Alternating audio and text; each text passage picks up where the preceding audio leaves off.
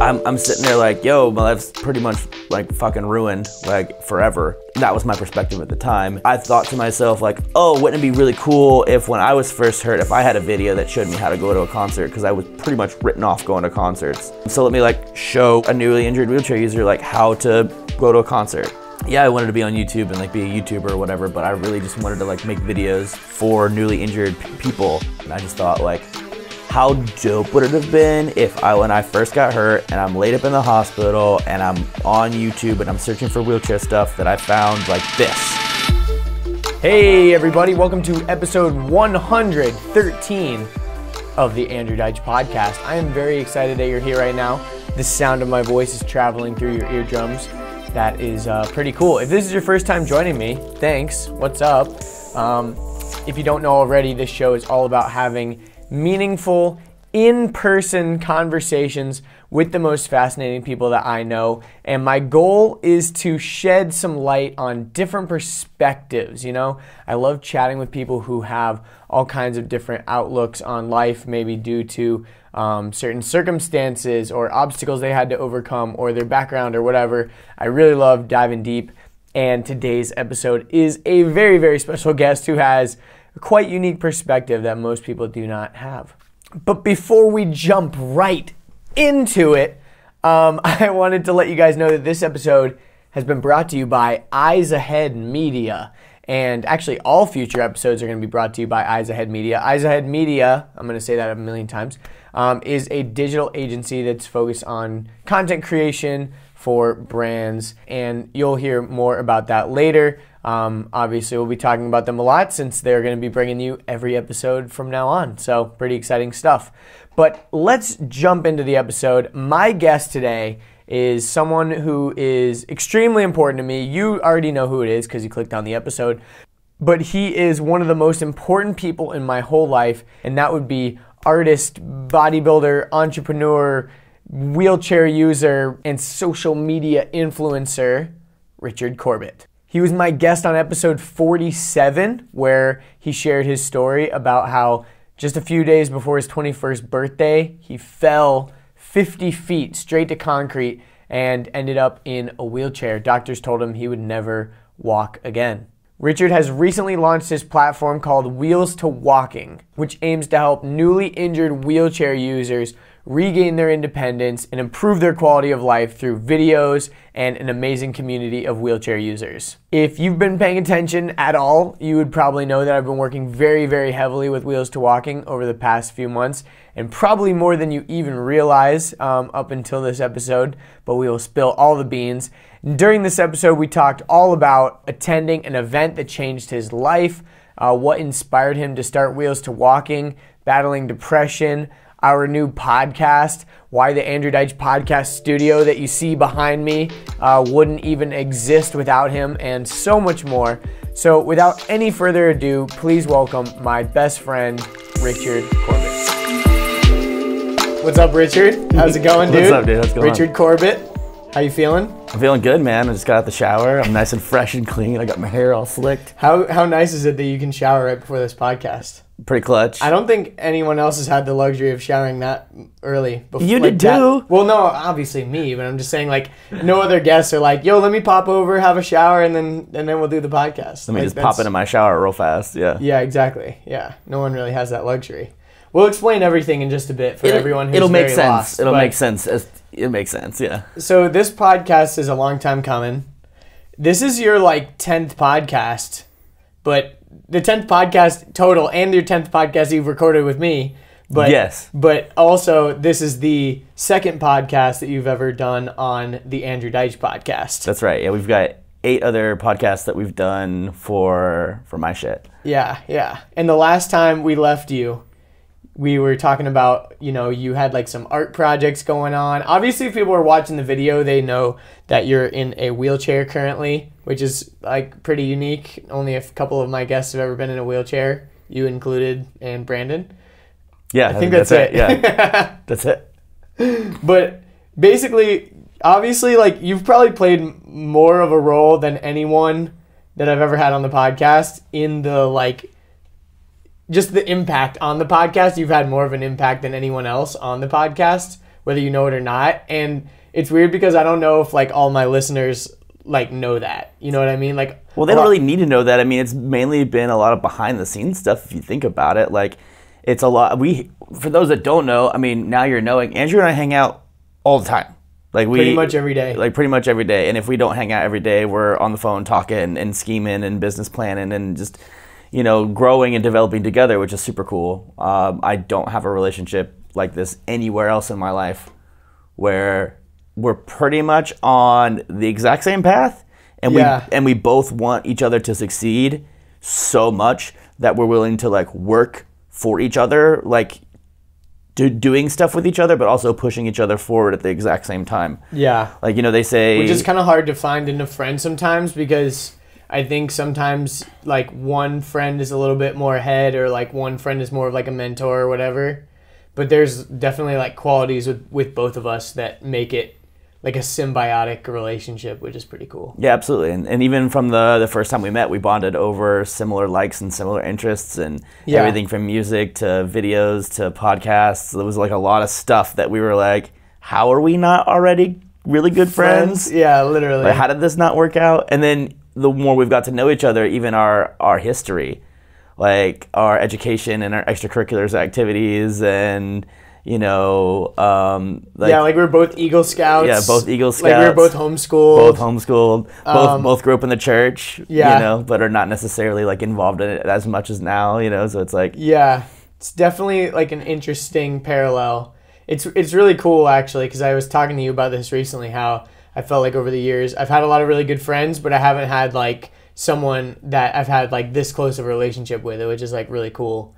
And it's definitely people on the podcast have heard me talk about you a lot, especially the ones that I recorded in LA, because a lot of people might not know that my trip to LA was with Richard. Actually, we went there together for a couple weeks, and it was awesome. Yeah, and the point of the trip was for the growth of my personal brand. It was for shooting videos. Exactly. And in the intro, like I've already definitely explained kind of what you're doing right now, but let's kind of start with your path of where we left you last time you were on the podcast. It was episode 47. It was very well received.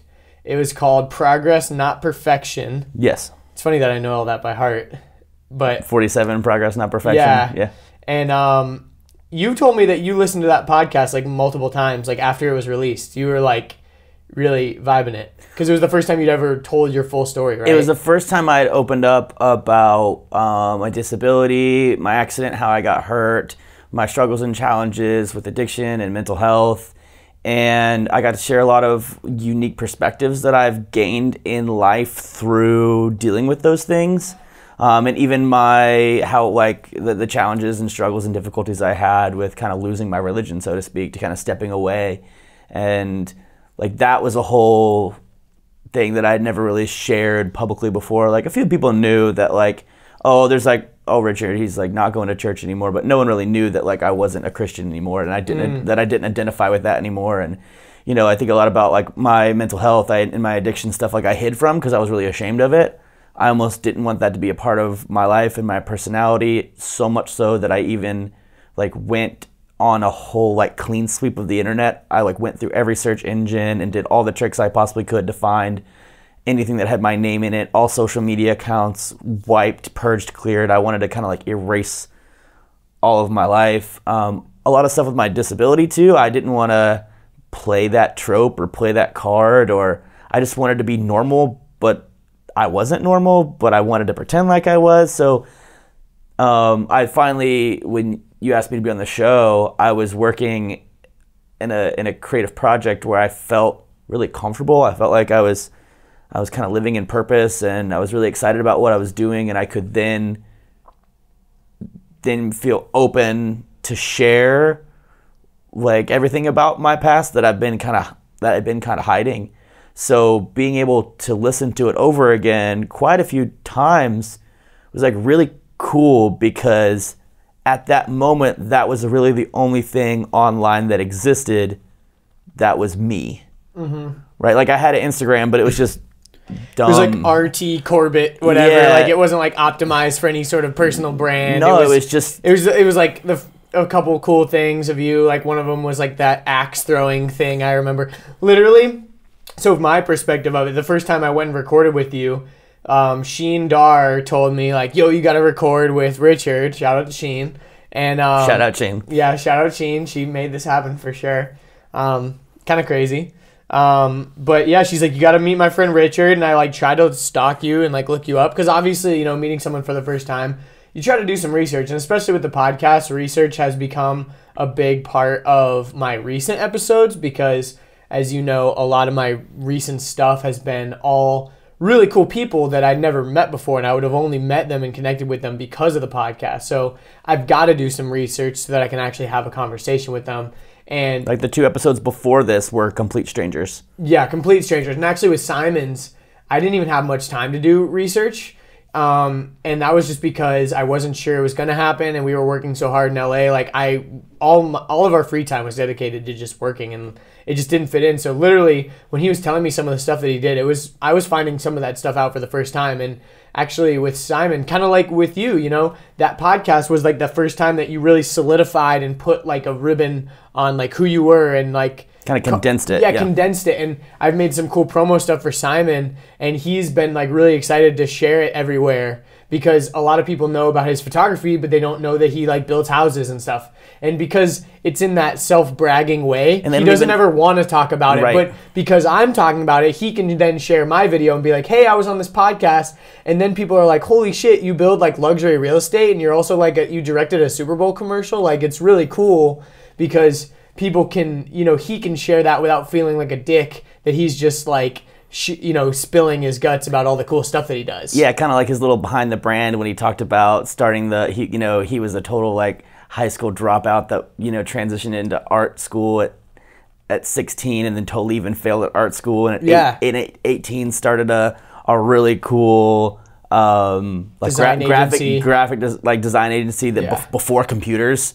Literally. Like that. If you haven't listened to that episode, that's go back. Episode 111 is a really cool episode. It's too short. Like, it's unfortunate he had to leave. It's too, like, there is so much more. Next time we go to LA, I'm definitely regrouping with Simon to do another one because he's got way too many stories. But anyways, this is not the Simon Needham podcast. This is the Richard Corbett podcast. But anyways, I'm just trying to parallel to Simon's episode because in a way it was like a cool way for him to, like, in one space put that nice little package around what he did. And I feel like that's the same thing that kind of happened with you.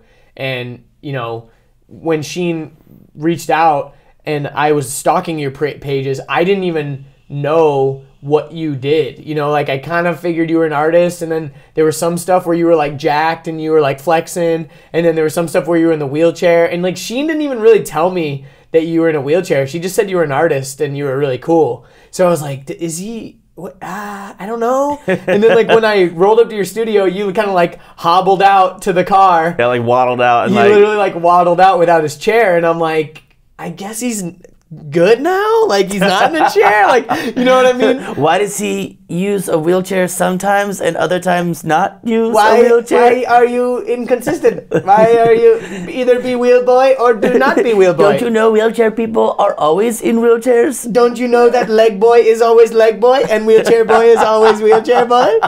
What are you? What is this? What is this? And if you're confused at all about, why the fuck is he standing sometimes and why, go watch the first episode, the first like official Wheels2Walking video that's going to be on your YouTube channel. We're going to talk all about it in just a little bit, but that first video explains everything about why can I walk, but also I'm in a wheelchair. Like, why can I walk a little bit? Like, why do I use a wheelchair if I can walk? Yeah, that's the big question. There we go. That's the title. No, that's a big question. A lot of people like... But I definitely know it's a huge question that no one asks directly because no one has ever asked me directly, but everyone asks all the side questions. And everyone asks, like, for example... They'll ask you before they ask me. Yeah. Yeah, they're like, wait, so is he good? Like, can he walk? Like, why is he... You know, it's funny because you're right. It's one of those questions you don't want to ask directly because it's rude, but... you definitely want to know because you're curious as fuck, and everyone's curious as fuck about you. I'm very unique in many ways, and one of them is that. Because I've definitely met people when I was in the chair and then saw them again when I was standing, when I was on my crutch, and they literally didn't know who I was. And vice versa. Totally. Like, it's very interesting because even contextually, I'll have some relationships that people only see me in the chair and some relationships where people only see me standing. And if they ever see the opposite, they're like, wait, what? Yeah, like they just don't understand. Yeah, exactly. It's definitely weird because it's kind of like we've talked about this on your podcast before, that people that like you see they're a cashier at Walmart or whatever, and you see them all the time because you go to Walmart all the time, and then you see them out in public and you're like, where do I know that guy? Because he's not wearing his Walmart uniform, he's just like an out in public guy. Like, I know that guy, but I don't know him. And it's like same thing with Wheelie Boy. It's like, oh, I know that guy's face, but I don't know where. And they're like, oh, he's a wheelchair guy. Wait, why is he not in a wheelchair? What the fuck? Like it's definitely very, yeah. Anyway, straight up, it's weird. And you're fucking weird, man. But yeah, definitely, I bottled out to see you. I said hello, so that was really confusing, and brought you into the studio I was working in, and I was working on a project that I really believed in. It was really exciting. It was really cool. It was like a sculpture. What would you call it? It was a sculpture. It was a sculpture project. I was doing the production side of a sculpture project, and if you want to learn more about it, go listen to episode 47. Towards the end, I talk about this more in detail, but I'll condense it for you. An artist and I were working together to create a sculpture project. She was, and I was together collaboratively designing a sculpture, and then I was going to produce it in mass. And in the art world, mass is not big numbers. We're talking small numbers here. Hundreds? Hundreds. Yeah. If maybe 50, maybe 100. Yeah. And also in the art world, scarcity also increases value, kind of like the exotic car market. Yep. A lot of exotic cars are 500 cars, and that's it. Yeah, I remember after the podcast, we made a little video, and I got to like help you make one of them. And I remember you telling me like, yeah, we're gonna probably sell these for like, $1,000 or something like that. Like it was like a lot. Way more than that. Yeah. Yeah, and I was like, holy shit, they're gonna make. I was doing the math in my head. I'm like, these little freaking X sculptures are gonna be sold for a couple thousand or whatever, and they're making 50 of them. That means they're making 50 grand, or you know what I mean? Like, I was calculating. I'm like, damn, there's some money in this shit. Well, it was definitely unique materials. We had one that was made of quartz crystal from the beaches of Destin. We had one that was going to be made of bronze.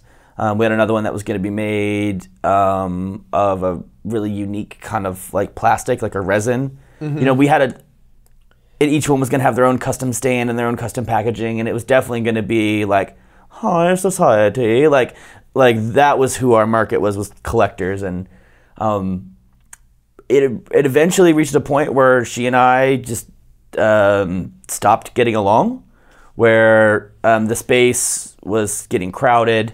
It seemed like she was taking out some anger on you too. Like it seemed like there was maybe some projections. I don't know the full situation. I just know that there was definitely stuff going on in her life that she was keeping pretty private, and definitely it was leaking into our relationship a little bit.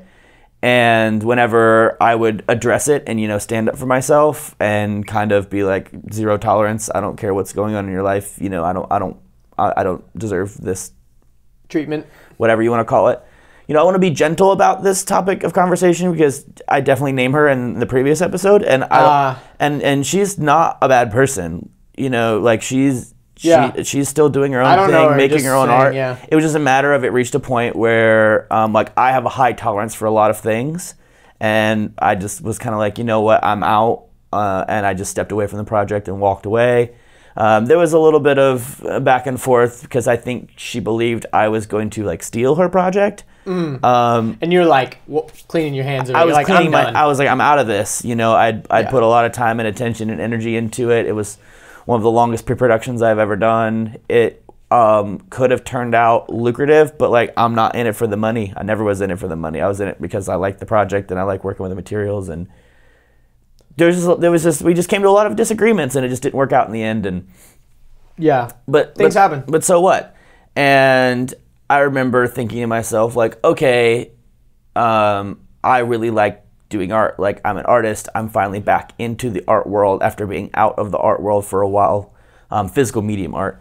And it was like, okay, so what's the next step? She was the kind of the sole owner of that studio. I was a guest. I was working in her studio. We were sharing it, but it was her studio. So when I left, I'm like, okay, I gotta get my own studio. So I went and found a place, really cool place. It's like a collaborative workspace. And I got my own studio, and it was ready to be rebuilt. And it takes like 4 to 6 weeks for them to build. a studio. Because it was like a warehouse space, and they had to put up some walls for you, right? Yeah, so it's a big, gigantic, open floor warehouse, and you get to choose the loud side or the quiet side, which basically the quiet side is for people that can make art quietly. The loud side is for people that make art loudly, and I was loud, banging some shit, and all kinds of stuff. So loud, and so I chose. You're a pretty loud dude.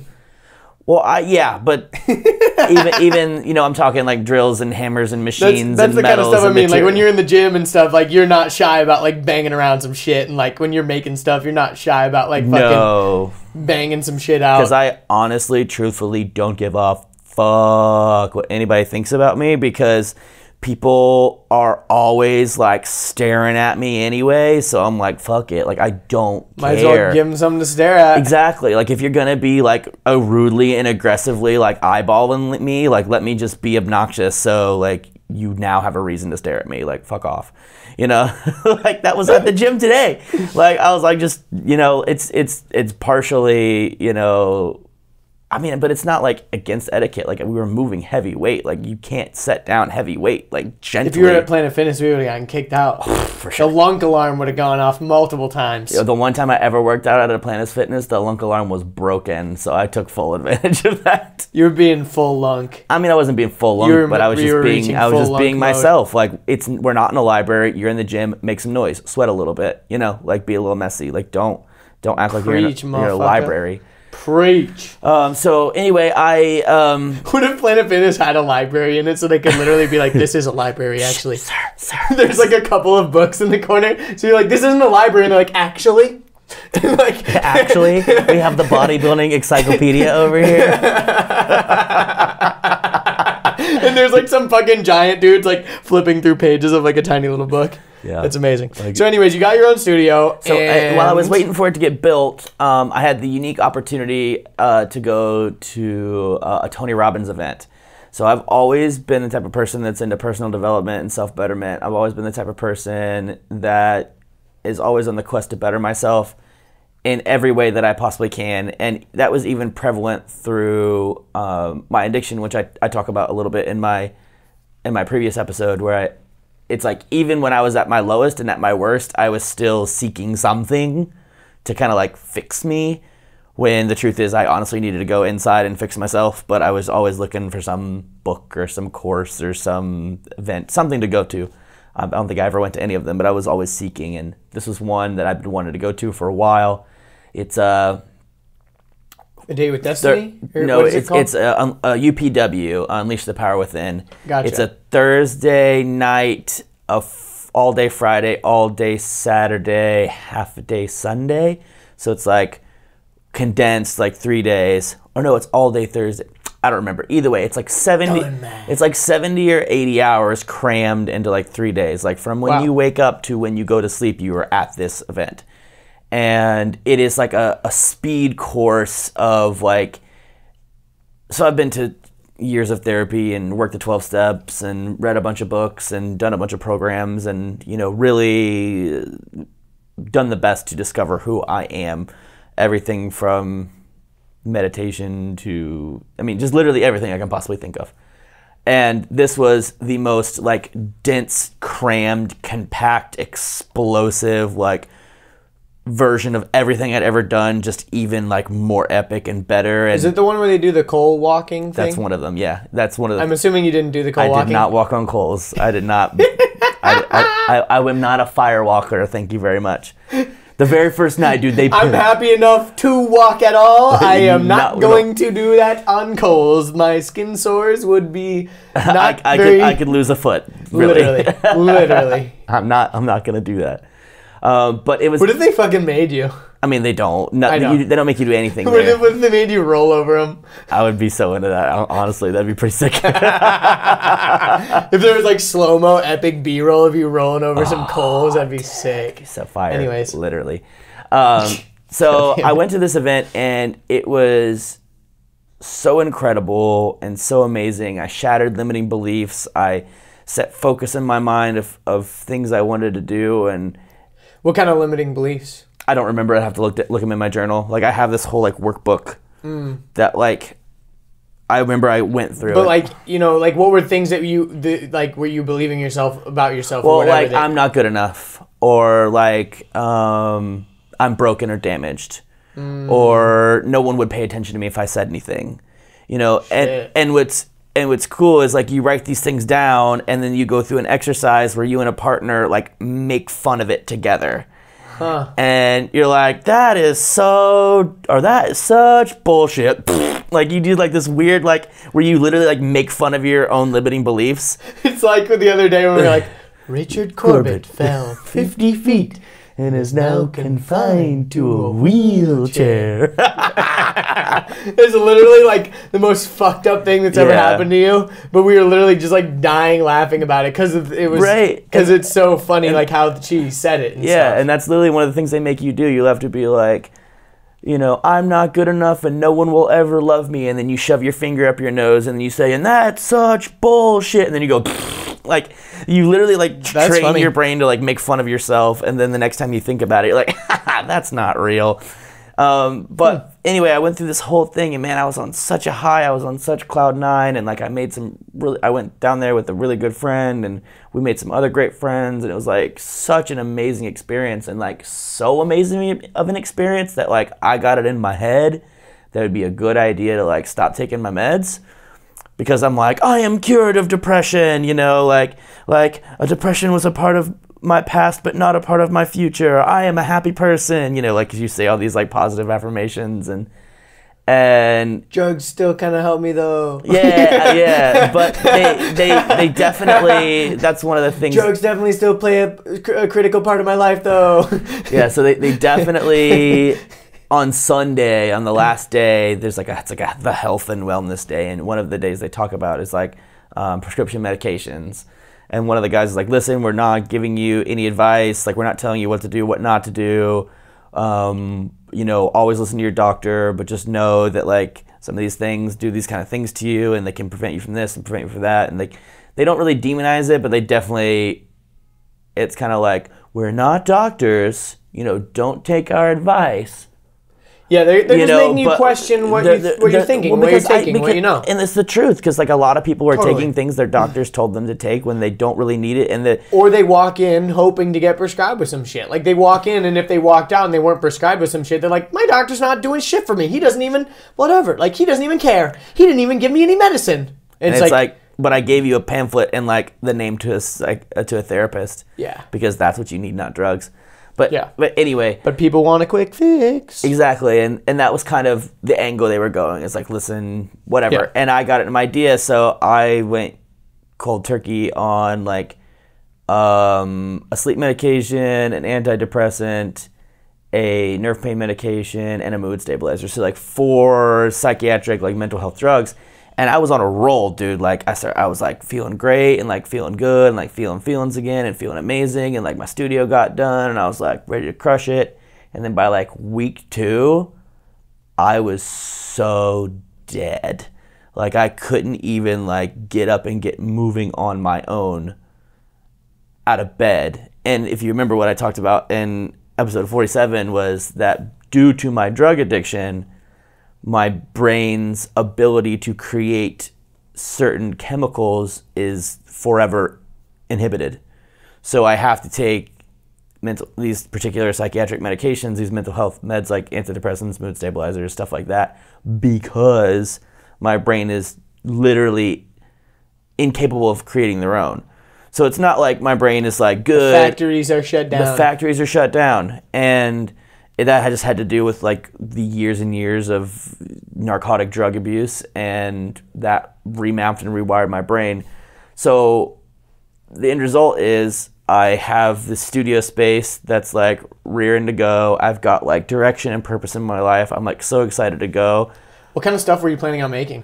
Not sure. I just knew. You just wanted to like dick around and like. I was just ready to just build and make and create, and you know I wanted to work with metal, and you know I wanted to keep experimenting with like mold making and casting, and you know I just wanted to like kind of just do whatever I wanted to do, and I thought to myself like, oh, I can share my story through my art, because I knew I wanted. That's one of the things that Tony Robbins kind of helped me like realize in myself is I not only like needed to tell my story, but I like envisioned a life for myself through like meditation of like what I would do if I didn't tell my story. Like that's one of the exercises they take you through, is in imagining like how much of a piece of shit failure you'd feel like if you don't do what you said you were going to do. But then after you go through that, you flip it and then you go through what your life would look like if you did do it.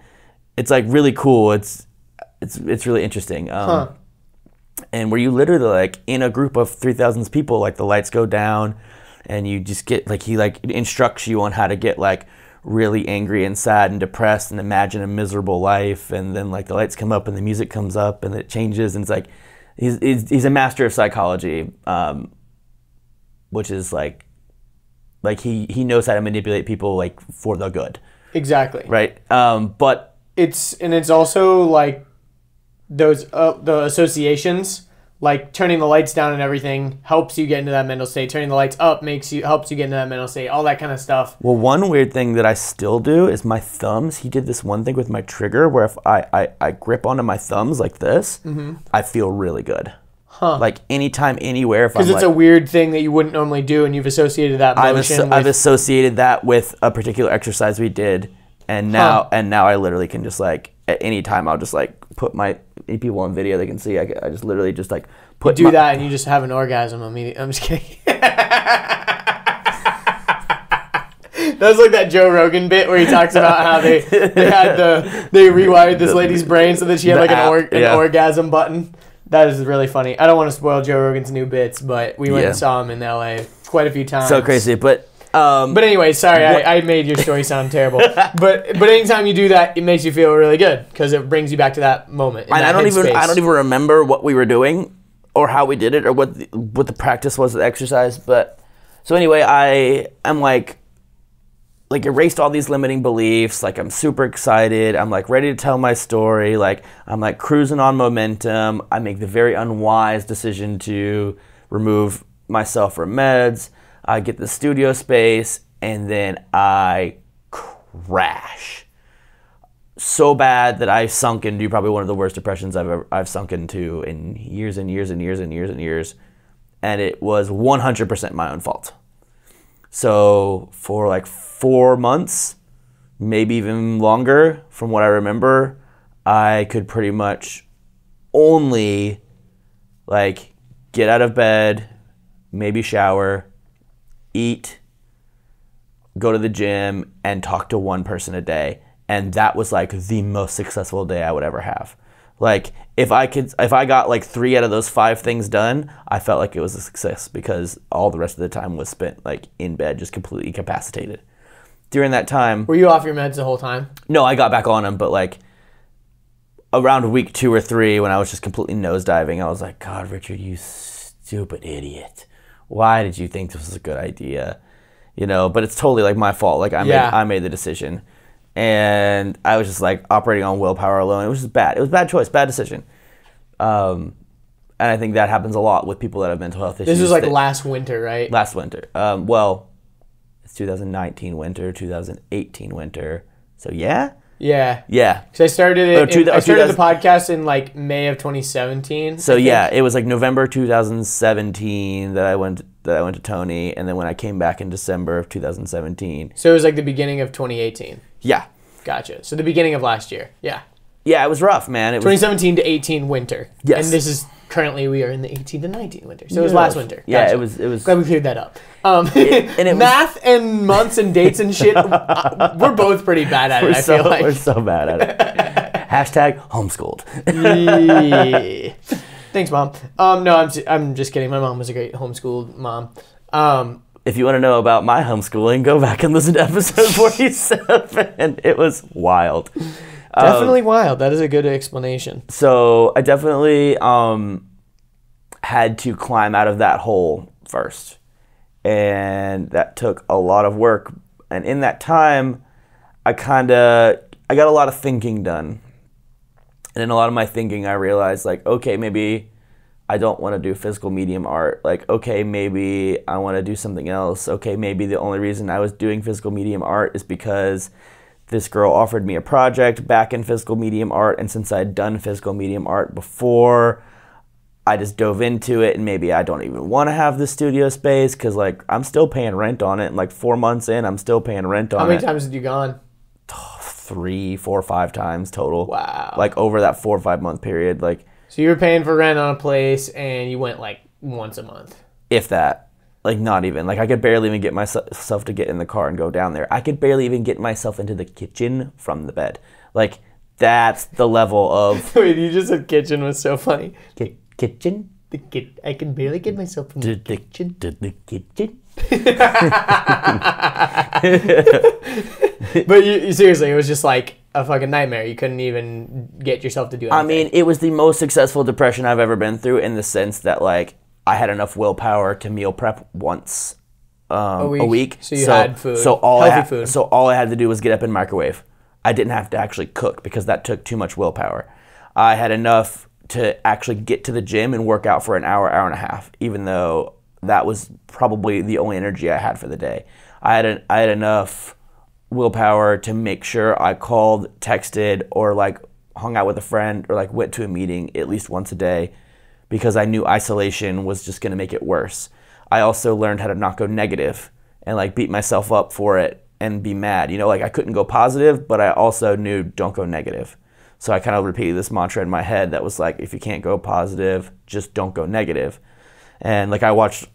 What was it feeling like? You're saying you can't go positive. Like what about it what about it was making you feel like you could not go positive? Like if you've never struggled with the depression, it's hard to explain, but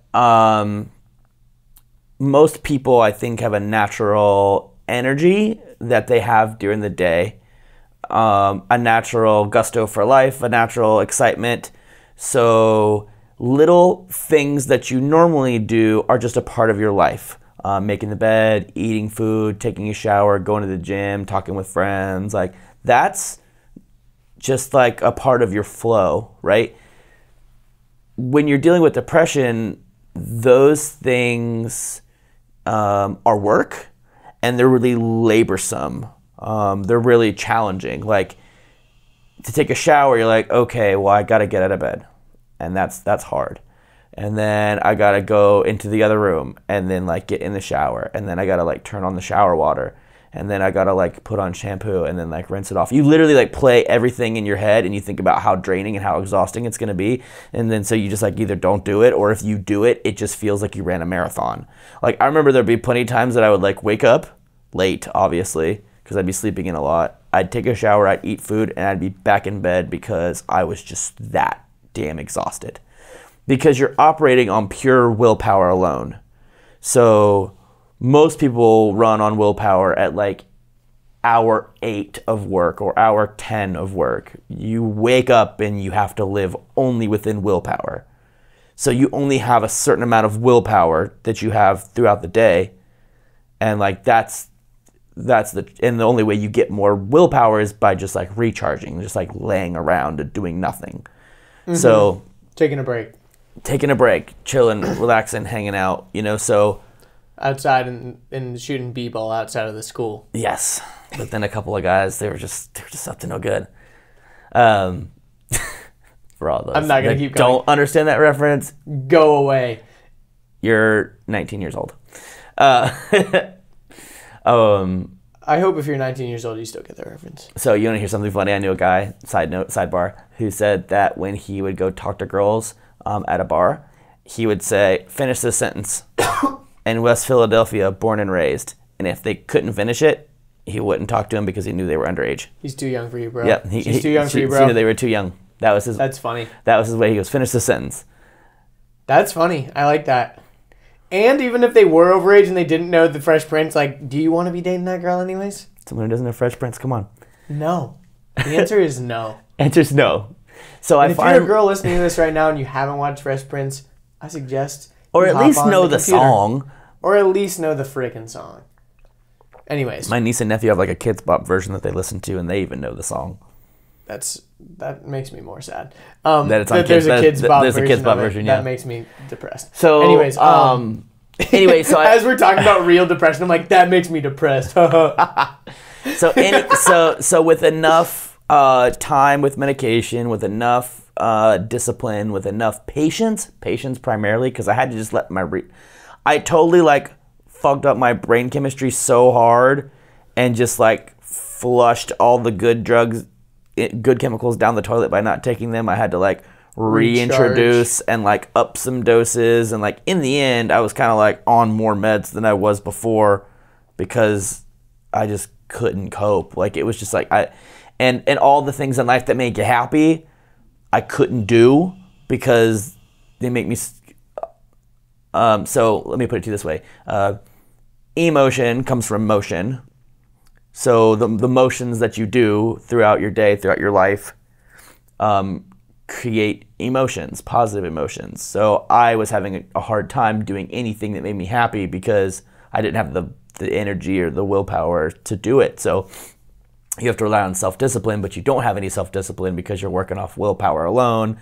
And if you have no willpower, if you're only operating on willpower, then you can't have discipline. It's just a whole fucking mess. But eventually I made my way out of it. The spring came, the nice weather came. I was able to kind of get out of it in the sense that, you know, showers didn't feel like work, making food didn't feel like work, hanging out with friends didn't making my bed. It was like I was getting back to normal, but I'd kind of talked myself out of this art thing because I eventually like called the studio and was like, hey, you've seen me not be there. Like the dude who ran the warehouse was texting me and be like, hey bro, is everything okay? I noticed you haven't been around the studio. And I'm like, yeah, I'm not having a good time right now. Like, what did he say to that? He's like, oh, well, just let me know if there's anything I can do to help. I was like, yeah, I'll be sure to let you know. I'm just like in a real bad spot right now. Like, because, you know, I think a lot of artists are real empathetic too. Totally. You know, like he himself has been through difficulties and challenges in his life, and a lot of other people that I met in the place had been through difficulties and challenges in their life, and they were super cool about it. Like, I remember at one point, even a couple months ago, he reached out. He's like, hey man, just let me know if you ever want to like put your stuff on my website because, you know, I like what you do and I think you're pretty cool and I know you're not around here anymore, but just like let me know if I can help. That's cool. Which reminds me, I just thought of that right now, that someone will reach out to. Definitely. Anyway. So business mind activated. Make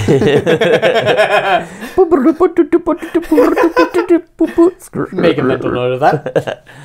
Invert the spoon. Aerate it. Rise it up. That top note. Yeah. Yeah. Anyways, for all of you that don't know, there's a lot of inside jokes that are happening during this podcast. It's okay. Like we said before, we hang out all the time. We're like, literally, my girlfriend calls him my live-in boyfriend because I hang out with him more than I hang out with my own girlfriend. I think I am the live-in boyfriend. You are my live-in boyfriend. Yeah. Yes. So it's just not. Yeah. Anyways. Anyway, here we go again on this fucking. Anyway. So the guy called you. He's like, "Yo, what's up?" And you're like, "Cancel my fucking studio. I'm not going." And he pretty much. But you got back out of it, and you're like, "I need to do something because I'm not doing the studio shit. It's not working out. But at least I'm like able to kind of make my bed, fucking take a shower, go to the gym, and not be completely wasted." Yeah, and another unfortunate thing about being in my depression for me personally is like my pain gets real bad, and I have to take a lot of like physical breaks with my pain and stuff. And I was thinking about like what kind of work I wanted to do, and I was like, okay, it needs to be something that I can do when I want to, and also not do when I want to. Okay, it has to be something that I can work out of my bed if I have to. I'm like, okay, it has to do something. You be a cam girl. Yeah, boy. I'll be a cam boy. Holla. Oh, I just don't. Dude, wheelchair fetish is real. I just don't want to see who's on the other camera, on the other side. I don't think you do. Good. Unless you pay a lot. I don't want to do that. Yeah. So. Anyway, so you're just like the king of rabbit trails tonight, bro. I'm fucking loving it. Cheers to that. The king of what? Rabbit trails. Dude, this is a podcast. We're all about the rabbit trails. Yeah, boing, boing, boing. So anyway, like I was going through all these things in my head of like what I wanted it to be, but also like what I not wanted it to be. Like it had to fit my life, it had to fit my lifestyle, and it had to fit like the autonomy that I wanted to have and all this stuff. And I've always had in the back of my mind that I wanted to do some type of like video stuff, like some type of YouTube stuff. And I've had that in my mind since I went through a depression in 2016 where I watched every single one of Casey Neistat videos from the beginning. I watched all of Casey Neistat videos.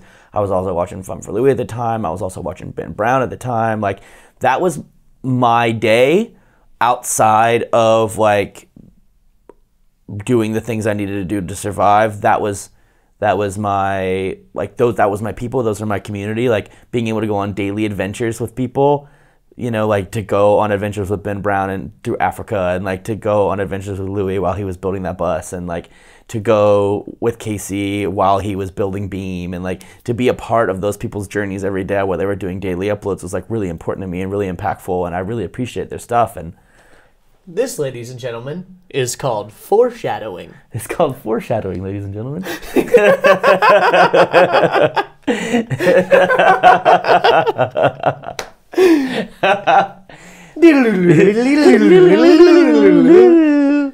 And so I remember like some words of advice that Casey said. It doesn't matter the camera equipment that you have, it's the story that you tell.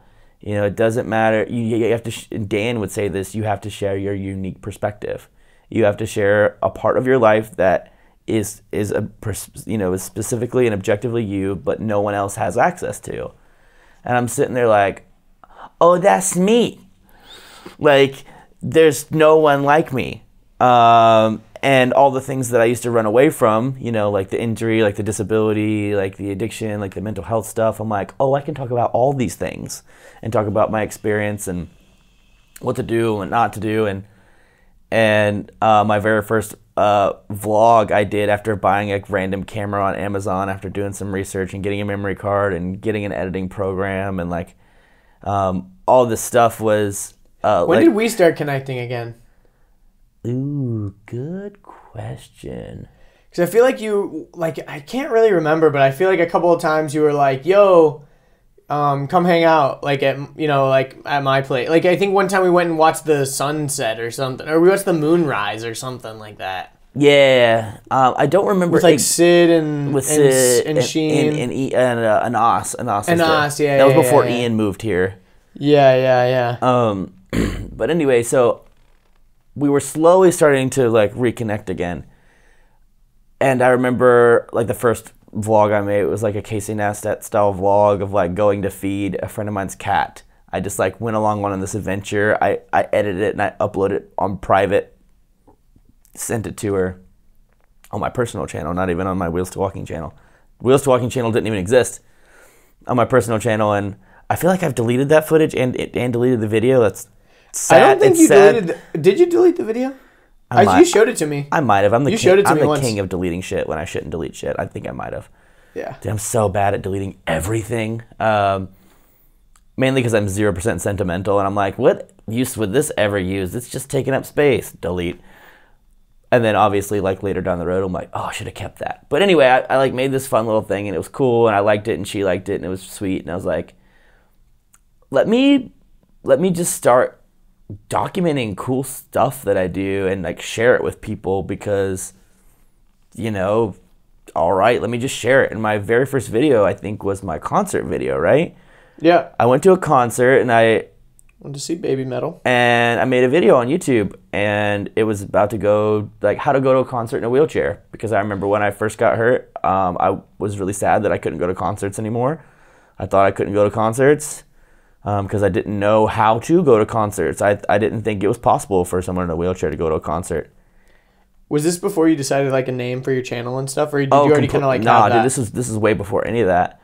And or maybe I had just switched my Instagram over to Wheels2Walking. What gave you the inspiration for that name? Like, did it just come to you like randomly? It literally just popped in my head one day, and I was like, gotta nab it. Like, because it's literally it's perfect. It's perfect. It's literally the story of like from Wheels2Walking, but I'm like, I'm both. Yeah. And so I made this concert video, and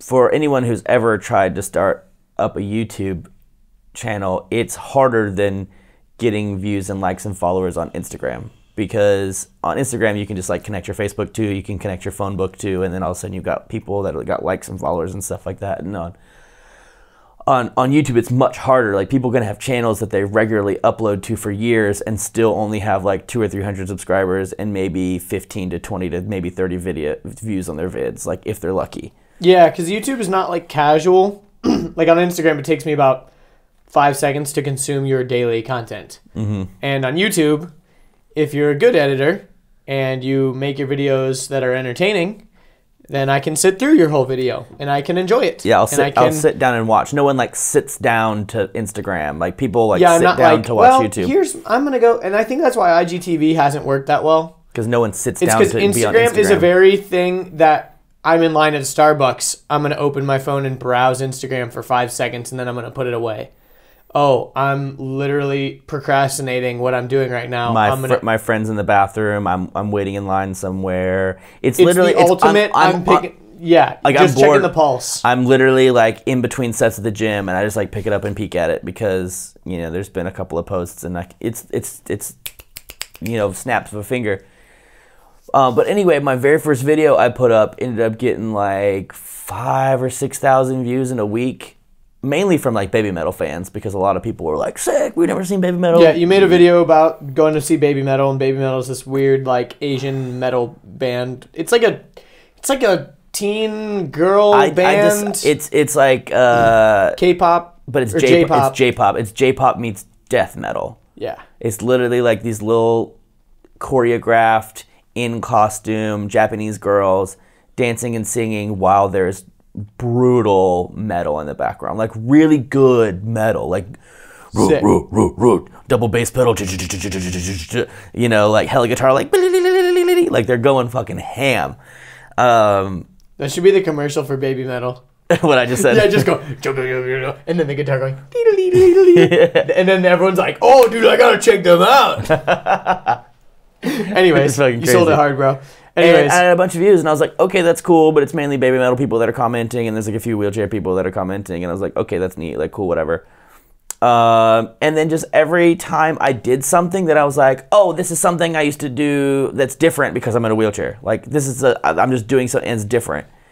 And I'd go grocery shopping, and I made the grocery shopping video, and that got a great response. Not just from regular people, like specifically from wheelchair users, like comments, likes, shares, like everyone was stoked and excited about it. I'm like, oh, this is cool. Maybe I'm onto something.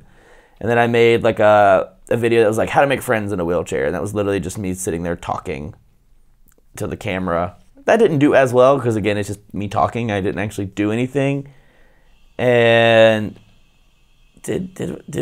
what's the other one? There's the chicken wing video, but there's another one, right? I think it's those three: the chicken wing video, and then the trailer. Okay, yeah. Well, maybe there's one more. I think there's 5. I think it's why would anyone want to be friends with someone in a wheelchair? Concert video, shopping, hot wings, and I guess channel trailer. Yeah, I guess there's only 5. Yeah, it's 5. Yeah. And, so I think maybe that's when we linked up, is when I wanted to do the Hot Ones video with you because we were both geeking over Hot Ones. You reached out to me before that though, because we did like hang out, but you were like telling me about how you wanted to make videos and stuff, and like I was making videos and yeah, that's what it was. I saw you were making videos. I knew that we had a relationship. I liked how you were doing stuff and what you were doing, and I learned the best by being around people that are already doing what I want to do. Yeah, like just by like you can like books. I learned like okay. Like videos, I learn okay, but I learn the best by literally just being around people that are doing what I want to do, and just like little by little, like piece by piece, I like absorb like bits of knowledge and bits of information, and like I ask questions and they get answered, and so like I think that's why I was trying to hang out with you a lot. Which is kind of just using me, huh? No, I'm just kidding. Well, I mean, partially, yeah. I mean, partially, yeah. I mean, that's how I got my Premiere Pro editing. Was like we had a shared. You had it before, but you were just on the trial. I was on the trial, and the trial ran out, and I was like, yo, it's fucking whatever, because I found the trial hack. And it was literally like... You just never closed the app. Well, I never closed it, and then one time it closed, yeah. But I was also making like really cool workout videos. That was also how I started editing workout videos. I was for like, Instagram. For Instagram, I was like, I'm going to make a dope ass montage, like workout videos, some cool music in the background. And that was primarily my video content that I did, was just like Instagram workout videos, which I thought were cool. I was like finally proud of like my body and the way it looked, and I wanted to make cool videos and get to good at editing. And like I was asking you and talking about editing stuff, and it just reached a point where I'm like, yo, I want to do this like for real. Like I want to. Well, I don't think you ever like fully explained too like the reason why. Obviously, like, you know, Tony Robbins, like you felt like you really needed to share your story. You were really inspired by all these vloggers and stuff, but like the reason behind why you felt like you needed to make these videos was because when you were cooped up in the hospital bed, the first time you got hurt, the first time you got hurt, and then the second time you got hurt. No, I'm just kidding. But you know, you were sitting in the hospital bed, and all the videos they show you are like physical therapy videos, or like a doctor with a white background like talking to you about like, or they're old. Yeah, or you know, it's not cool content. Like it's not entertaining. It's just boring medical type videos that are like, you can actually live a great life in a wheelchair. Yeah, you can do things like play basketball and tennis. And you're like, what if I don't want to do that shit? I want to like wakeboard and like do like cool shit, but I guess I'll never be able to, or whatever. It was definitely the type of videos they show you are really like educational when you're in treatment, and a lot of precaution. Like they're like, we're gonna show you a video about bowel and bladder care, and we're gonna show you a video about skin care. We're gonna show you the video of the dangers of drinking too much alcohol and doing drugs, and you know, like here's a video of a doctor talking to you with like a white wall in the background. And I remember I was I knew my life was pretty much changed forever, and I was like really craving and like hungry for some kind of videos because I didn't know what life looked like in a chair. You know, I go through my accident, which if you don't know much about that, I talk about it on the podcast. There's a bazillion posts on my Instagram where I talk about it. Just check it out there. And I'm sitting there like, yo, my life's pretty much like fucking ruined, like forever. That was my perspective at the time, and I don't know what wheelchair life is like. And this was in 2008/9, 2008, beginning of 2010. Wow, I'm dumb. I haven't talked about this in a while. 2010. So it was 2010, and that was like very beginning of 2010. Yeah. So Facebook was around just 10 days shy of your 21st birthday. Yeah. Richard Corbett. Sorry. So Facebook was around, but they weren't doing videos. Facebook was just like for talking. YouTube was around, but they didn't have a good algorithm. Instagram maybe existed. I don't remember. I wasn't on it.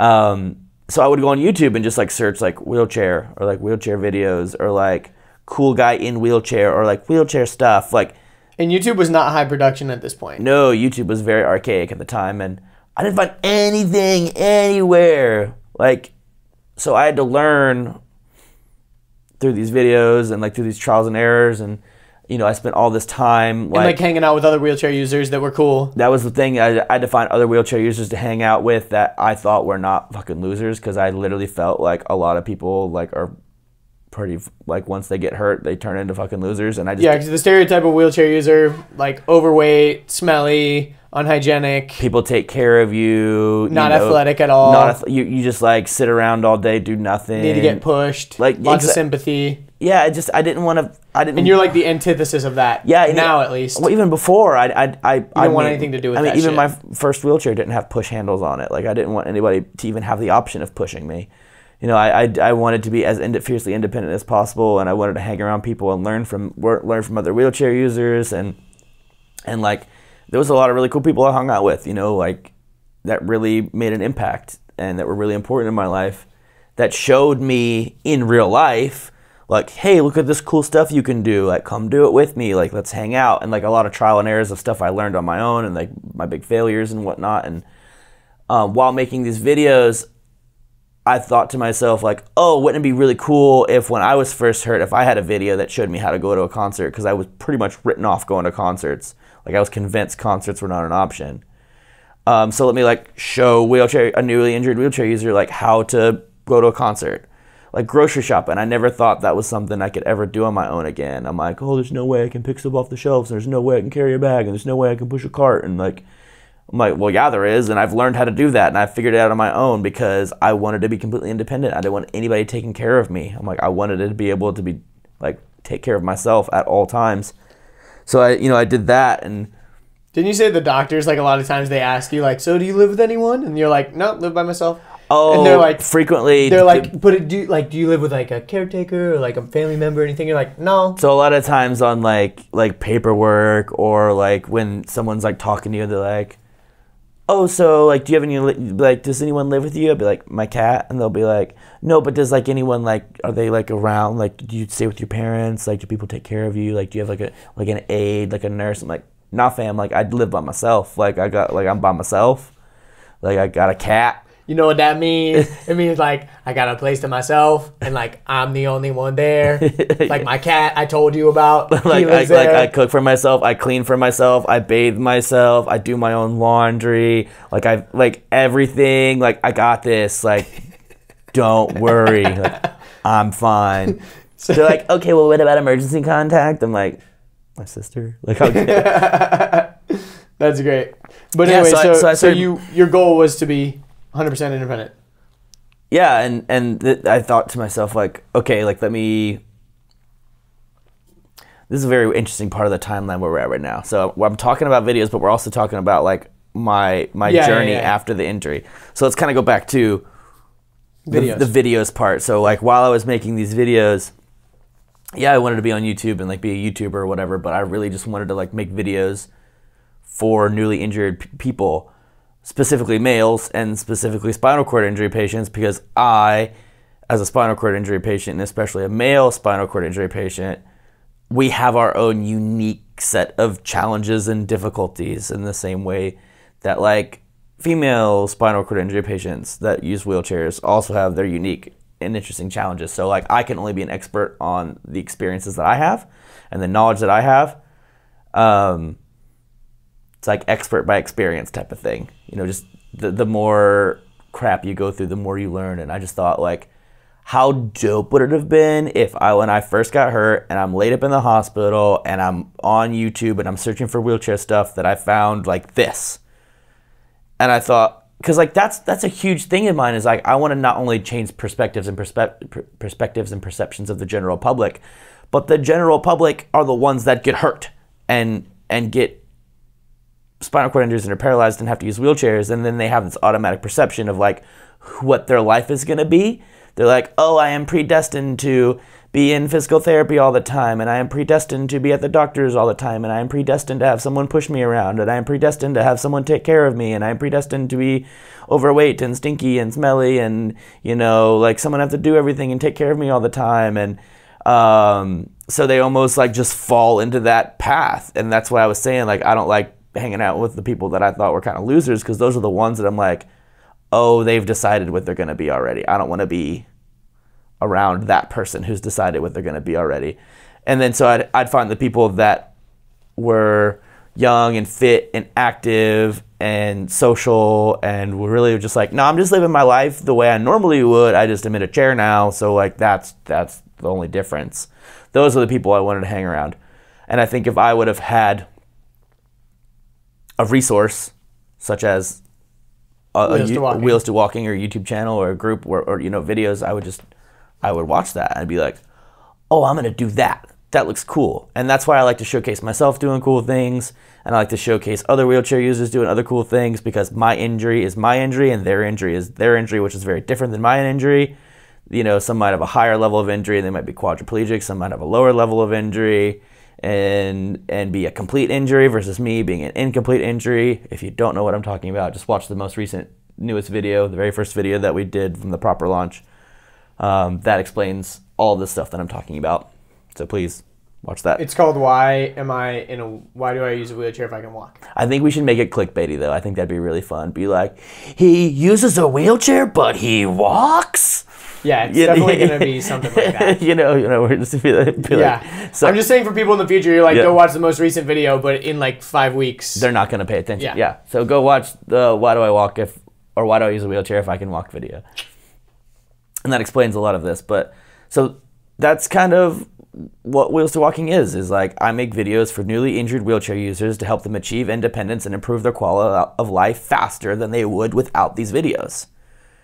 Because I think to myself, okay, if I'm laid up in the bed, I think my life is over forever. I have this image of predestination of what my life is supposed to be.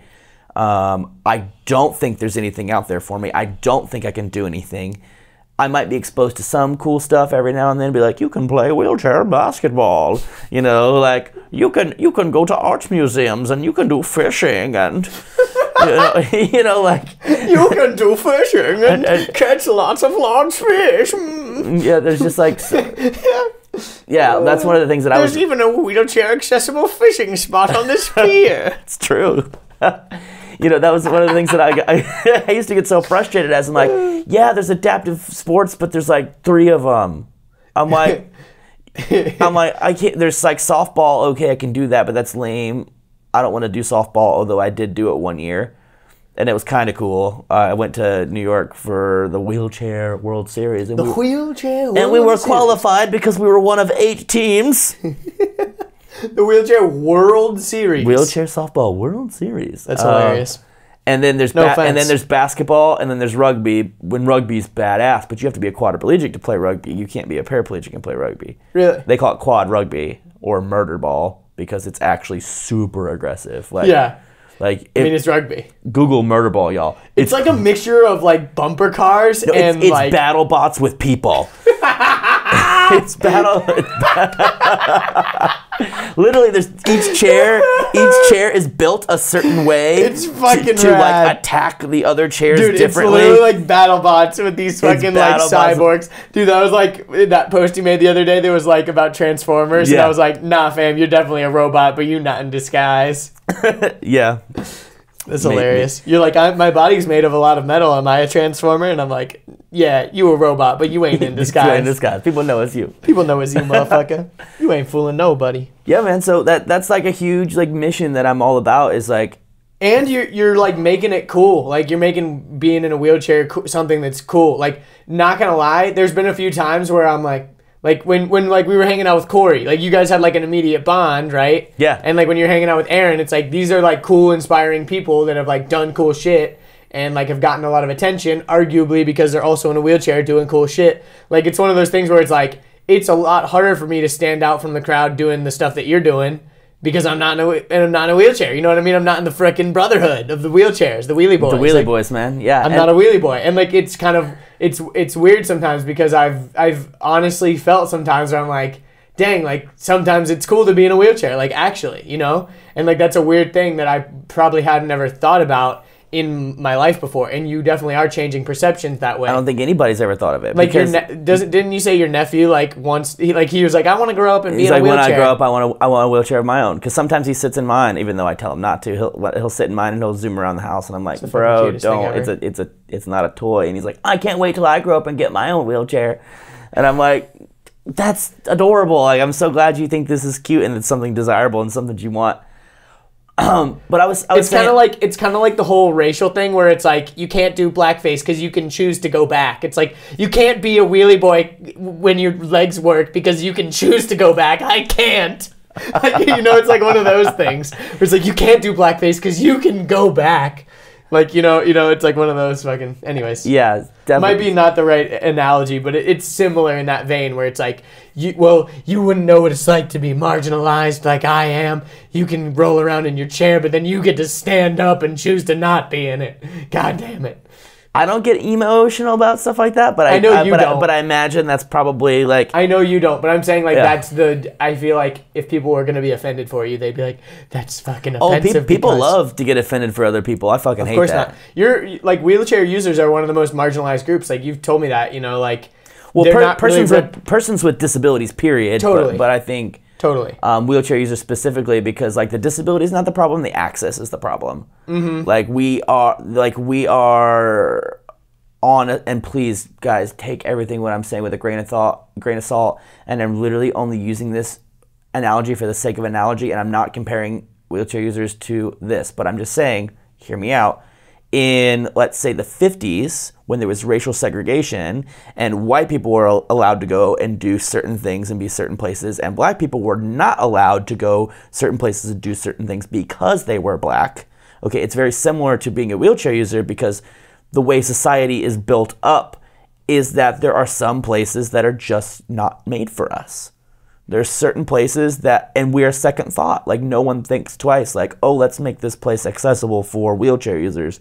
It's, oh, they can't go here. Like, fucking sucks to be them. Tough luck. Yeah, and also, like, it's not really that business. Like, for example, if you're in New York and you're in this really old building and you buy it and you build a bar or something, you're not, like, losing tons of business because you can't have wheelchair users inside. Like, we're losing out on millions per year. Think about all the wheelchair users we're turning away. Like, there's just not that many of you. It's true, and that's also the ADA has its pros and its cons, but one of the cons is that older buildings, ADA stands for Americans with Disabilities Act. It was put into play by the government in like the 80s in the Reagan era to force, quote unquote, force people to make things more accessible for wheelchair users, right? Which is a great thing. It's a great thing, but there's some things that, like New York City, I'll use that example again. They're grandfathered in. They're grandfathered in because there's a lot of old buildings that are considered historic, and if a building is considered historic, you don't have to modify it.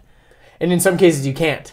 Like, you're literally not allowed to change the structure. You cannot modify a building. So one of the big things that Wheels2Walking is also to me is teaching wheelchair users, like, hey, the world's not going to adapt to you. That's not their job.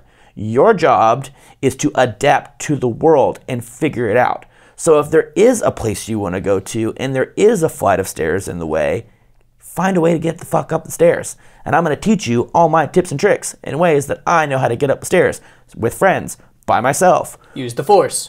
Use the force. you know, like there's so many options, you know, trust me, there's ways to get places you want to get. You can't just like roll up to the front of the stairs and be like, oh no, there's stairs, I guess I can't go in there now. Everybody hates me. Meh.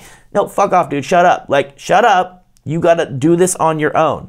Like, you should know that people are not gonna like conform to you. Like, you have to.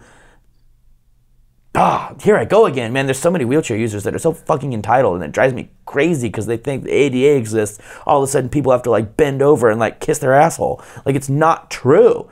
Like, you have to teach people, you have to educate people, you have to find your way into places and to do stuff and to talk to people, and it's like... Yeah, and like your videos are doing that because like it's making wheelchairs cool again, you know what I mean? It's literally dope because... Again, it never was. I know, I was just saying because like Make America Great Again, make wheelchairs cool again. Okay, yeah. Dude, we should have hats.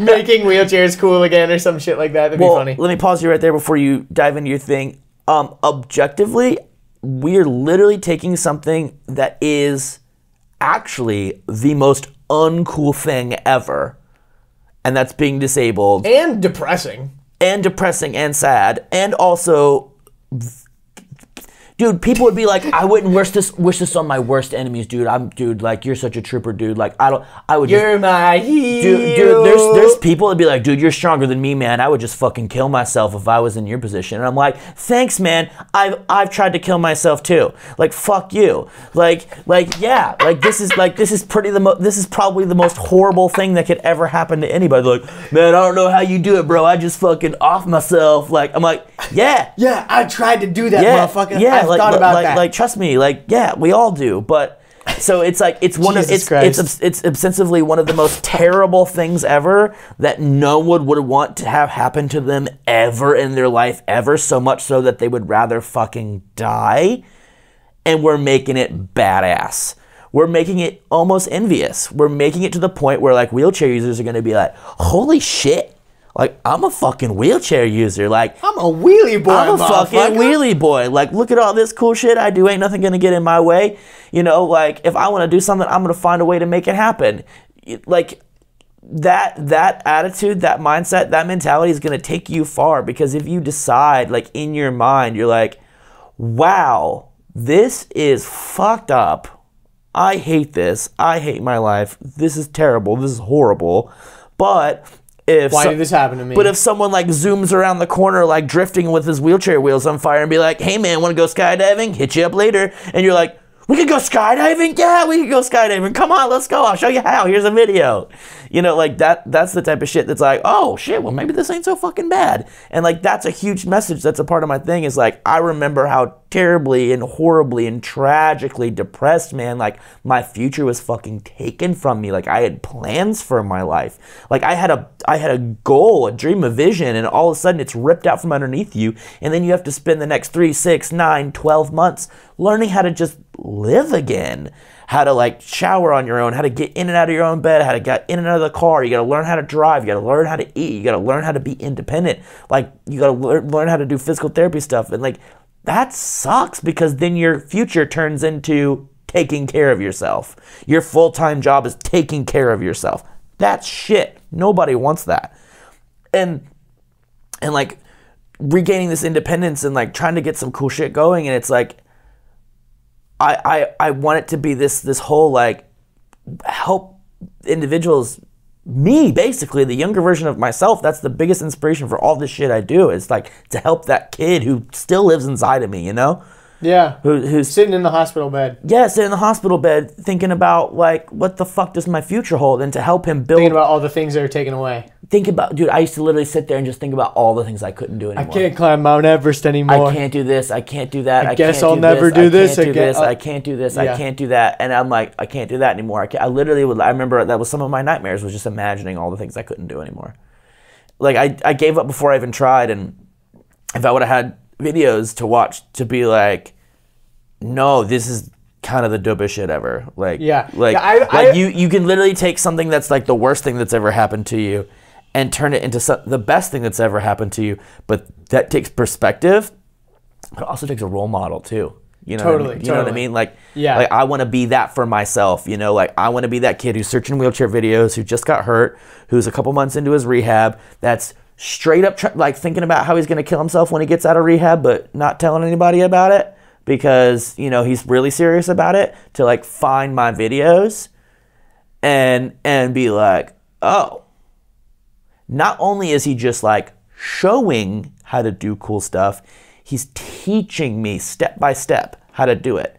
And not only is he teaching me step by step how to do it, he's giving me a lot of advice and like tips and tricks and like perspectives along the way that no one else can say to me that I'm gonna hear. Mm-hmm. I can only hear it from him because he's in a wheelchair. He's been through what I've been through before. He actually fucking knows what I'm talking about from experience and not just... No, Billy, don't talk like that. There's plenty of people in wheelchairs that are cool. And you're like, no, they're fucking not, Mom. Wheelchair users are lame as fuck. You ever encountered a cool wheelchair user?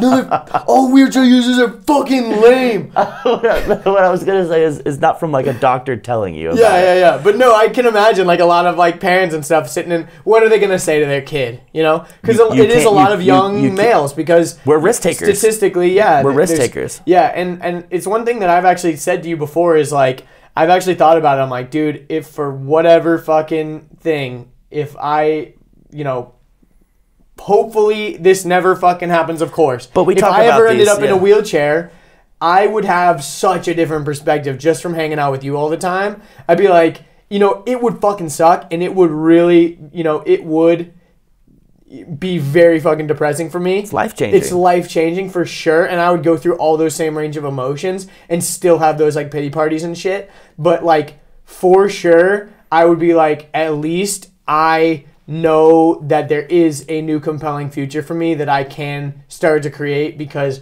I've seen it firsthand with Richard. Like that's kind of crazy that I've walked through that scenario a little bit in my head. Like, well, that's one of the things, and this is me, like, back to our little bro crush or whatever, that we allow ourselves to have our own little thought experiments in our head where we'll, like, allow our brains to go down through this, like, weird path that is very strange, but just for the sake of it. Like, the other day when I was talking about, like, well, what if I had a child that, like, ended up being born and needing to use a wheelchair? Like, how would I think about that? How would I respond to that? What would I do if like the doctor tells me like, oh, you're gonna abort this baby or do you want to have this baby? You know, and I'd be like, well, fuck, I don't know. You know, like, and then I like allow myself to think through these things, and it's like, Did you watch the new H3 podcast with Chris D'Elia? No, I got to. They showed this trailer for this video, or this movie actually, with like Matthew McConaughey and like a bunch of famous actors and like Gary Oldman and all this stuff. Is called Tiptoes.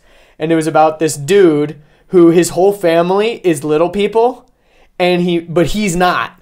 And he meets this girl who's a normal person, and they meet, and statistically, like, if your whole family is little people and you're not, like, you have very high chances of that your kid is going to be a little person as well. And basically the whole thing was, like, she was like, you didn't, like, she meets their family for the first time, and he didn't tell her. And she's like, you didn't tell me this, and he's like, well, what was I supposed to say? And like this whole thing, and it's pretty interesting. But the concept behind it is like, they had this whole thing where, do we have kids or do we not? And like, it was just an interesting concept. It's one of those things where it's like an interesting thought experiment. Like, what do you do? Yeah, and for those of you that are uninformed, I don't have like a disease or a birth defect. This is literally an injury, and like, this isn't like if you had kids, like the chances are that they'd be in a wheelchair too. It doesn't work like that. No, it doesn't work like that. It'd be like if you had a child that was born with like tattoos and shit too, because you have tattoos. Exactly. Like, that's not how it works. It works. But I just in case you didn't know, that's not how it works. Well, I mean, there's like 6-year-olds listening, and they're like, "Oh, cool! I thought that's how it worked." Adults think that, bro. Adults think that. I swear to God, adults think that. You'd be surprised at the shit. Oh my God. Dude, like, don't even get me fucking started. Dude, what if you had like plastic surgery and your kid came out with like fake tits? Anything that happens, body modifications happen to you. It comes out with pierced ears and like veneers and like. Dude, that'd be kind of rad, but that would eventually just suck so bad. Like all the generations of stupid decisions that people make with their bodies, bro.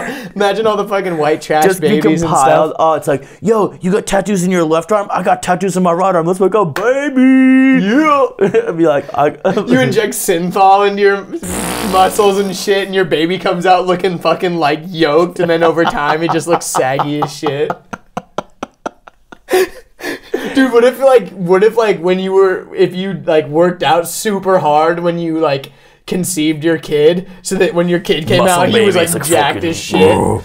That would be so funny. Like the condition you were in. Dude, what if you like were drunk when it happened and your kid comes out drunk? Oh man. Anyways, we're going down too dumb of a rabbit hole. But that's kind of the thing, is we just allow ourselves to go into thought experiments. Like, and oh my God. Anyway, sorry. And you were saying how by power of example you feel like you'd be able to make it because there's evidence of it. And it seems like such a dick thing to say, like, well, if I was in a wheelchair now that I've hung out with Richard, I think my life would be pretty good. But it's like one of those things but that's the truth though, and that's exactly what I'm trying to like make happen. I'm trying to make educational, entertaining, and empowering content. I want it to be educational so you learn some shit. I want it to be entertaining so everyone watches, wheelchair users and non-wheelchair users alike. And I want it to be empowering because at the end of the video, I want that person who's a wheelchair user to go, oh shit, now I'm going to go do that. Now I'm going to go try my own thing. Now I'm going to, not follow the status quo. Like, I want to be the power of example for everyone. I want to literally shift and change the perspective to the point where it's like, it becomes, like, it turns from sorry, like everyone says sorry to me, to like people being like, oh damn, what cool shit does he do? Like they're like, oh, are those Spinergy wheels? Like they fucking like know about wheelchair shit. Like, oh dude, are you rocking Spinergies? Be like, do you do any like sports that are like not basketball? Like, do you like ride dirt bikes, or like do you do downhill mountain biking, or what about that skiing stuff? I've seen. It would be like honestly, I want it to think about this. Be like, do you do drag racing? Be like, I saw a guy, he did drag racing. Do you do drag racing? Like, I almost wanted to turn into like this whole fucking unique special thing where it's like wheelchair users are like pointed and whispered at, not because they're like freaks and they're weird and they look different, but like, oh dude, I bet he's Insta famous. Like, I bet he fucking does backflips in that fucking wheelchair. You know what I mean? Like, yeah. Like, I almost wanted to be like, and that's what I had to do. I had to literally had to turn something that I was like afraid to talk about and be like open and honest and real. And this has been terrifying, but like it's been less terrifying because I'm getting such positive responses from people. Yeah. Both non-wheelchair users, but specifically wheelchair users alike. Like, I went through, in my now 9 years of being in a chair, I think every phase that a that I could catch someone in a wheelchair, right? So like I first got hurt and like everything sucks and I hate this. And then I get like a lot, like some injected hope. And then I get a lot of support, and then I like make it back to work and like make it back to school, and then like all the support like vanishes away. And like that first year is like where I optimally want to catch and grasp everybody, is like in that first year. So when they finally hit their like Peak hope.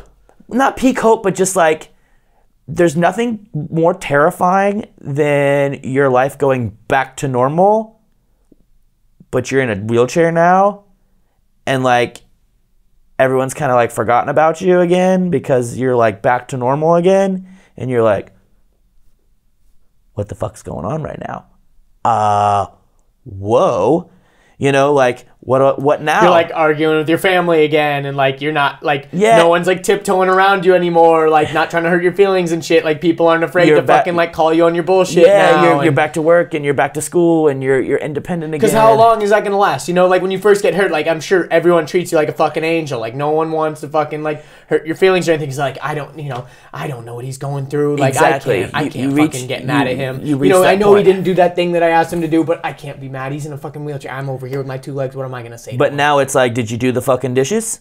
You know, like, why did you come in late and noisy last night? Like, did you get the groceries? You know what I mean? Because like you can do everything again. But how long are they gonna let you not be a person and not call you on your bullshit? Exactly. And I almost want to catch people within that first year, but then my story is this, and it doesn't have to be anybody's story. I started to decline. I started to decline again, and that had to do with like lack of support. It had to do with lack of community, because I'd kind of pushed myself away from the community. That's honestly, it's a sign of success when you can actually space yourself away from the wheelchair community a little bit, because you don't like need them or rely on them or like a part of them anymore. Don't gather more than 2 wheelie boys in one place. It's fucking weird. Dude, that's kind of like a rule. Like 2 wheelie boys at a time. Like don't 2 at a time. Two's company, three's a crowd, bro. Yeah, the third one in, it gets even weirder. You know, nothing works. Me and Kyle learned that because we were like a tag team wheelie boy duo. He taught me so much shit. Mainly because he's just insane and never takes any consequences into his actions and just does stuff. And then sometimes they work out and sometimes they don't work out. And then you're like, holy shit, okay, I guess we can do that now. Let's go. Like, you have the biggest balls I've ever seen. He's like, all right, dude, this is what we're going to do. We're going to go break into the quarry. But first, we've got to push up a 50-foot gravel hill.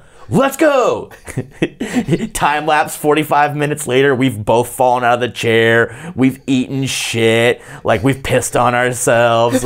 Like, there's cuts and scrapes on our arms. We make it to the top of the hill, and we're both like, why did we do that? We're like, oh no, at least we know we can. Let's go back down. You're like, couldn't we have just driven up this hill? Yeah, definitely. But yeah, let's fucking do this. But we were trying to break into the quarry. It's like, and it's locked. It's like, why would we try to do this in the first place? It's like, all right, but like, that's hilarious. But yeah, it's definitely a thing where pushing yourself is not a bad thing. But I know I dove way in. And I was also like trying to find a purpose for my life then, because you kind of like try to find a reason that this happened to you. I know for me, with a religious upbringing, I used to believe everything happens for a reason. Like God has a plan for you, like there's a purpose for your life. So I kind of like dove headfirst like into religion, like really hardcore, and like started becoming like really evangelical and like real miracle-y. And like I thought like, oh, the reason for my accident was like so I can share the message of God, and like I can share hope, and like, you know, be an inspiration, and like preach the word, and, you know, like read the Bible, and like, I don't even want to get into that story, but, you know, that's not right. If anything, I became obnoxious and annoying, and I think but that's fine. If you want to find purpose in God or in religion, that's fine. Good for you. That just didn't work for me. And so like I'm like constantly like looking for purpose, and then like I'm declining, and then I have this like secret drug addiction that's like slowly eating me away, where I'm like, were you getting fat at this time, or were you like trying to... No, I was on like amphetamines and shit. Like I was not like... Were you like really skinny though? I was neither. I mean, I was, yeah. You were skinny fat? Yeah, skinny fat, I guess. And you know, like I got a job, and this story, I'm not going to go into detail on here because when you sign up for my email list / the Untold Story, I go into detail with all of this. So I'm going to skip around with this. And I'm finding purpose or whatever. And side note, I feel like I'm saying this on the podcast anyways. I feel like you should I feel like you should stop calling it the email list. You should start calling it sign up for my Untold Story. Because you keep calling it that. Yeah, I just realized now because 2 posts ago on my Instagram, I called it the Untold Story. And then right now, I just went back and forth between it, if you notice. Yeah. So when you sign up for my Untold Story, hey boy, that's what's that. I like that though. It's packaging it differently. Yeah. It's like you're instead of, because no one wants to sign up for a fucking email list. No one wants to sign up. Everyone hates email lists, but I want to sign up to hear that Untold Story, motherfucker. I want to sign up for your premium Snapchat. You know what I'm saying? Hey, boy. I'm trying to sign up for that Patreon. You got that premium podcast. Hey. That Untold Story, motherfucker. Anyway. Yeah. So when you sign up for my when you sign up to read my Untold Story, I dive into it there, and that was a decline. So I'm like back to work, I'm back to school. Most of my support has gone away, and I'm slowly slipping away into a decline. Because for me, and this was not the wisest decision, I thought independence meant pushing everybody out of your life. That everything you did was your own thoughts and your own decisions and your own ideas, and like it was 100%. But the truth is that's not true. Like even non-wheelchair users, non-wheelie boys need help sometimes. Totally. So I just like pushed everyone away. So I'm like declining in secret, really. And I'm like hoping that my like secret drug addiction. But also you're still really young. Like you're still like people are still figuring that out in general. Like it's a natural thing for you to be figuring out at that age anyways, but you were just at a whole nother level. Yeah, so I just like declined and ended up in a really bad place, in a really bad situation, and I don't want to dive into it here because again, this would take forever to talk about. Sign up for my Untold Story to hear this.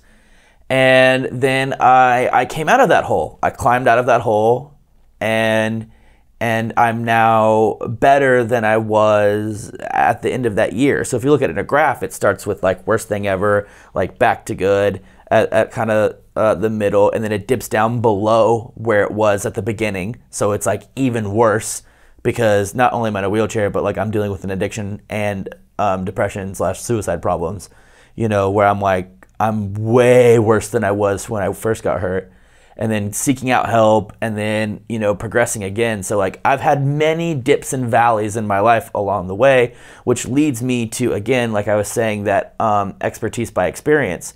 So I can talk directly to every wheelie boy in every situation that they're in every state and every progress. Like I have access to that where you've achieved wheelie boy nirvana. Where you, I don't know what you want to call it, but it's a matter of like, I can talk and they're going to fucking listen. And the reason they're going to fucking listen because you've been there. Because I've been there.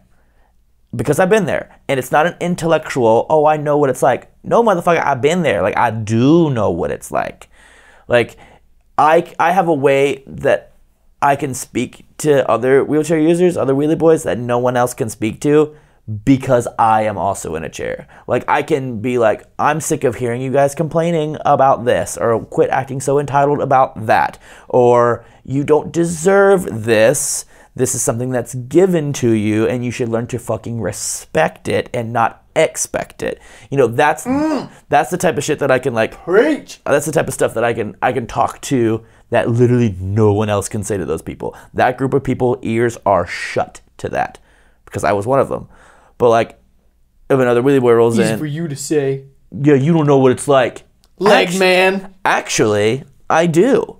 Yeah, that was like, you don't know what it's like. You don't know what it's like. You don't know what it's like. That's what I say to everyone. You don't know what it's like. You don't know what it's like. Well, I mean, hi. I do. And let me tell you a quick story about why I know and what that feels like, and just go on from there. And that's another big added bonus is like. So first of all, A, I'm helping the newly injured wheelchair user. B, I'm helping the world, the law understand. I'm helping change perspectives outside of the wheelchair community and inside of the wheelchair community. I'm also helping people stop during the down the decline and turn things around. I'm helping people at the bottom work their way out and come out of it on the post-injury decline, or even just the decline of the existing injury, in the beginning. That first initial kind of like and whoosh. you can your reach is infinite as far as who's going to watch your videos because they're awesome, but also like people that are maybe not wheelchair users, but they're in a depression or they're in a really bad spot in their life or whatever. Absolutely, people that have depression problems, addiction problems, because it puts it in perspective. Pain problems, mental health problems, physical disability problems. Like, yeah, I have probably the worst luck when it comes to all of the shit I have wrong with me. I say that in air quotes, wrong with me, because it's not actually wrong. And also worse luck because there's also definitely people that are more worse than I am. There's complete quadriplegics and shit. Yeah, a complete high-level quadriplegic, like someone that can't even breathe on their own. Like, yo, I for a wheelchair user, for a spinal cord injury wheelchair user, I got it good. I have a low-level incomplete. That's good. However, still shit, but like relative. Like I remember. Dumb man. I remember the first time I saw a quad that like was like really struggling. I was like, oh, wow. I'm glad I'm not that guy. Yeah. Like I was like, I'm fucking impaired perceptions. Straight up, and that's kind of the thing that like you're saying, like my audience is very fine pinpoint. It is newly injured wheelchair users that are young males. That's literally spinal cord injury young males. That's pinpoint specific, boop. But that doesn't mean that it's not going to cast a wide net and a lot of people are going to get in on it. Like I definitely see, and I can't believe I'm saying this without even like blinking twice about it, that to be on a platform such as like an Ellen show or something like that, to be on a platform like, does Oprah even do shit? Does she still do shit? She has a podcast now. Okay, cool. Podcasts are on the up and up. Dude. But I'm just saying like something along the lines that can like, it's got a big reach. Like I don't Jimmy Fallon or fucking, I feel like Ellen's like the queen of that shit though. Yeah, Ellen, like the feel good, like moms love it. Everybody loves Ellen. Inspirational, whatever. And I'm not trying to like, I'm just trying to help as many people as possible. And if by having a big reach, that's what that means, then okay. Like I was kind of joking the other day. I was like, one of the things I'm looking forward to, but also not looking forward to, are like the morning local news bits. And we just totally like joked about it and laughed about it. I was like, I almost want to say no, because that's totally like, no, thank you. But if that means more eyeballs on my stuff, then that means more eyeballs on my stuff. I think about, the type of podcast and it that legitimizes you to like parents and shit, Yeah, and the type of podcast that I'll say like yes or no to, but like I'm looking forward to like getting on the bigger podcasts. Like I don't think I'd probably be on a Joe Rogan, but I might be on something like a Ed Milet or like a Tom Bilyeu. Dude, they're on the same. They're like on the same level, or maybe like a Lewis House, or something along those lines. Fuck Lewis House. I'm just kidding. What you got about Lewis House, huh? I ain't gonna say. I like his stuff in bite size. I'm just. I don't want to spill the tea, but you're gonna have to spill the tea to me later. I'm curious, because that's usually the response. It's either people love him or people hate him. There's like really no in between. Yeah, I used to listen to him a lot, and then Anyways, did something change? Yes and no. Like I don't know, just vibes that I got from him like continuously were just I always felt like a little like twinge of like fakeness and like twinge of like hiding some shit. And then, like, a bunch of, like, recent things have, like, happened where I'm like, Oh, where he came out about that one thing that he was keeping secret, and now he's got that whole movement about it? Is that what you're talking about? I don't follow him anymore, so I don't know. But, anyways, I don't fuck with Lewis House anymore. But... something like... whatever. But anyways, the thing I was going to say is, like, you're like, oh, I don't think I'll be on as big of a show as Joe Rogan. Dude, Tom Bilyeu and Ed Millett, like, they have fucking giant shows, too. Andy Frisella, like, they all got fucking big-ass shows, too. Like, you're talking about top-tier podcasts, like, you're like, well, maybe not the number one, but maybe the 2 or 3 or 4. Like, they're talking about upper echelon shit, my dude. Like, don't worry. But I will unashamedly think I'm going to get there, man. I'm telling you. Dude, you could get on fucking Rogan at some point. And it's a matter of, like... and it doesn't really matter, though. It's high quality, good value, unique. Like, there is no one that's doing what I'm doing the way I'm doing it and how I'm doing it. And to dive into a part of the story we haven't talked about is your role in all this. Yeah. Is like, people were probably like, how the fuck does Andrew know everything and is like giving you advice about like all this? Like, yeah, the truth. Yeah. Is like, okay, so I'll kind of tell like my side of everything. Let's dive into that. And actually, I've never heard your side of the story, so I want to hear your side of the story of how it went down, because I only know my story of how it went down. Yeah, that is true. So it started going down when basically... Did it go down on the DMs? It went down in the DMs. No, I think it was more like phone call stuff, but or maybe texting. I don't know. Whatever. Yeah, it's not important. Either way, doesn't matter. Basically, Richard and I, like he said, we bonded over the first podcast and definitely like wanted to be friends, but also at the time, like I was connecting with a lot of really cool people, and it was just like one of those things where a lot of people were in my network at the time that were really cool, and Richard happened to be one of them, but it wasn't like we were hanging out on the daily. To be honest, I was really head down, very focused on growing the podcast. I wasn't really hanging out with anybody. And also hanging out is a loose term. Like when we hang out, we're getting shit done, like me and you right now. Well, you know what I mean? But I think that's also the Andrew MO is like, hey, let's hang out. And you're like, okay, cool, but what video are we going to shoot? Or like what photos are we going to take? Or like what content are we going to talk about? Or like what biz deals are we going to collab on? Like, I don't think there's such thing as like chilling with Andrew. Like there's no going to the movies with Andrew. There's no sitting around doing nothing. Like you'll do stuff like with your mama, or you'll do stuff with like Mallory, or you're always like doing stuff. Yeah, I like doing stuff for sure. And also like it's definitely somewhat of a little bit of a, not a character flaw, but like one of those things where I do need to learn to chill some. Like I had this weird thing against for a while now, I've been really, when I chill, I will like go watch like YouTube for a while. And like recently I got into Black Mirror because we like watched that one thing, and I'm like, oh, I need to I need to start watching this show. Cause like for a while, for some reason, you were so anti-Netflix. I was like anti-Netflix because like I felt like a lot of people that were so like vocal about Netflix shit, I'm like, dude, these people are lame as fuck. And not because I didn't think that Netflix was making good shit. It was more just like, I don't want to be like that person that watches Netflix and talks about it all the time. Yeah, there's people that, those people that all the time on Facebook, they're like,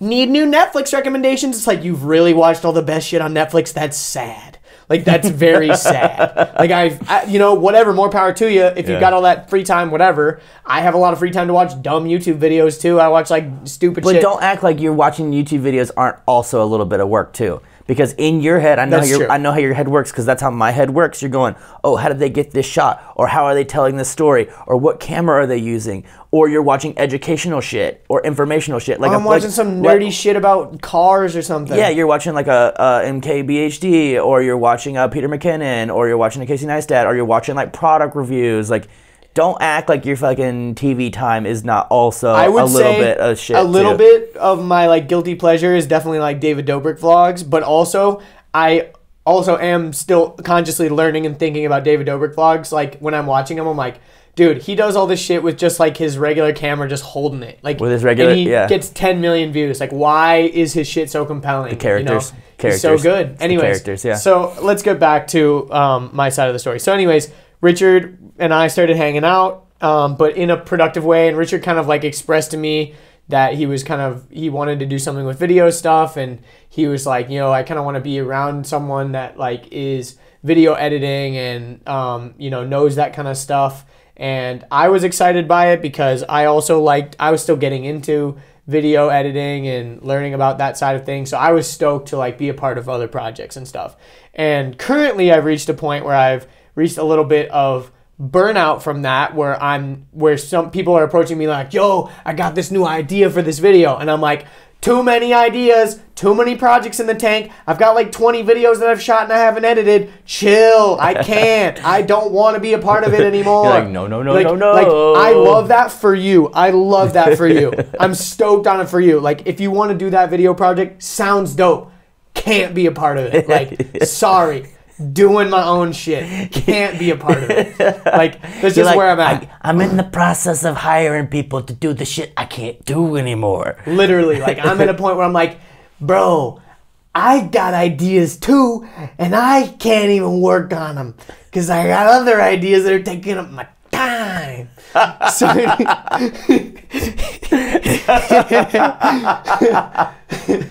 So anyways, not that I'm shitting on anybody, because a lot of people are approaching me.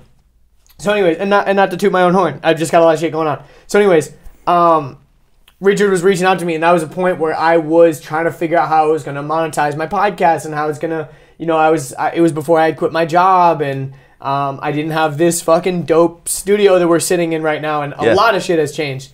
And oh, dude, a lot has. Literally, like when we zoom back out, even like the past 8 months. Yeah, that's what we're talking about right now. Explosive. Like literally, like the past 8 months or so. And I was reaching a point where I was kind of feeling the growing pains of the podcast. It wasn't that I wasn't motivated to do more podcasts. It was just that I was reaching a limit where I was so fucking gung-ho and passionate about creating something that now it's like, okay, the podcast is real. I have an audience. I'm attracting cooler and better people.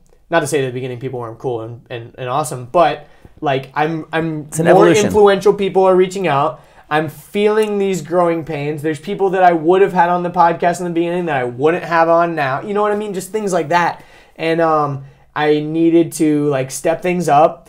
And Richard was like, kind of feeling that too, because he was working on stuff and he's like, dude, I want to do this project. I want to make videos and stuff, but like I'm feeling the growing pains of like, I'm going to have to learn to edit and I'm going to have to learn to do all this stuff. And the equipment and shooting, and it was overwhelming for you. You've definitely felt like the growing pains of like, I know that I want to get to this point, but I don't think it's going to be all worth this. it. Yeah. Yeah. And I was at that point too, where it's like, I want to get to the point of like being like, because for people that don't know, the goal for me for the podcast is my favorite part.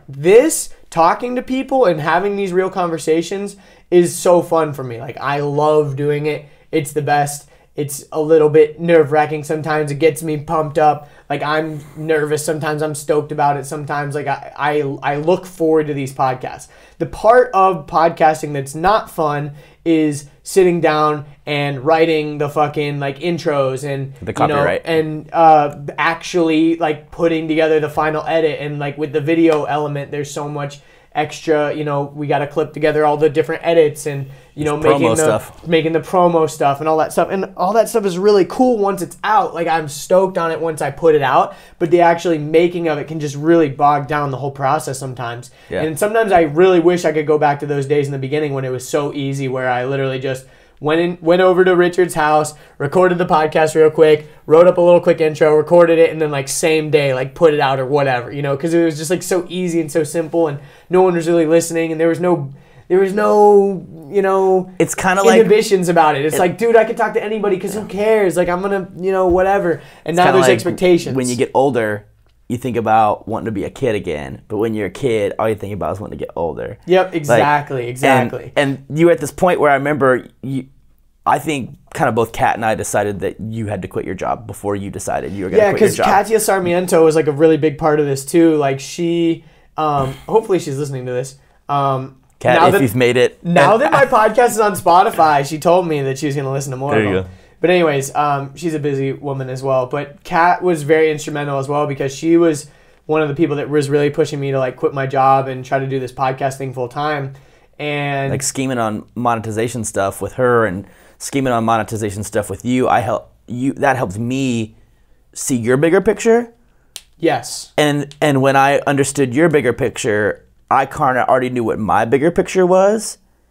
And that's when like the real scheming came. Yeah. Because my template was like Joe Rogan. Like, Joe Rogan was my template as far as that's what I want my show to be, but also with better promo, because I feel like Joe now does way more like clips and good promo and breaking out little pieces and putting stuff on his Instagram. But like at the time when I was starting this, he didn't really have anyone that was like dedicated on his team to putting out clips and stuff. It was more like fan pages and shit, which was stealing a lot of his revenue, to be honest, with like AdSense and stuff, which I'm glad that he finally got on his shit about that. But basically, I kind of wanted to like incorporate the Gary Vee style of like marketing and promo and all that into the like podcast side of things, where I could just get real with people for a few hours. Excuse me. And I was reaching those growing pains. And Richard basically was like, man, I really want to make these videos, but I'm feeling very overwhelmed with like the level that I want to get to with my editing. And Kat kind of like saw both sides of this thing. She's like, Andrew wants to make money doing videos and editing stuff for people. And travel. And traveling. And Richard needs someone to edit his videos maybe. And kind of has a little bit of money like put towards investing into this project that he wants to invest in. Hello. And basically was well, the original scheme was like, okay, I'm gonna like help you get your podcast studio going, and the trade for getting the podcast studio was going was just have you over here.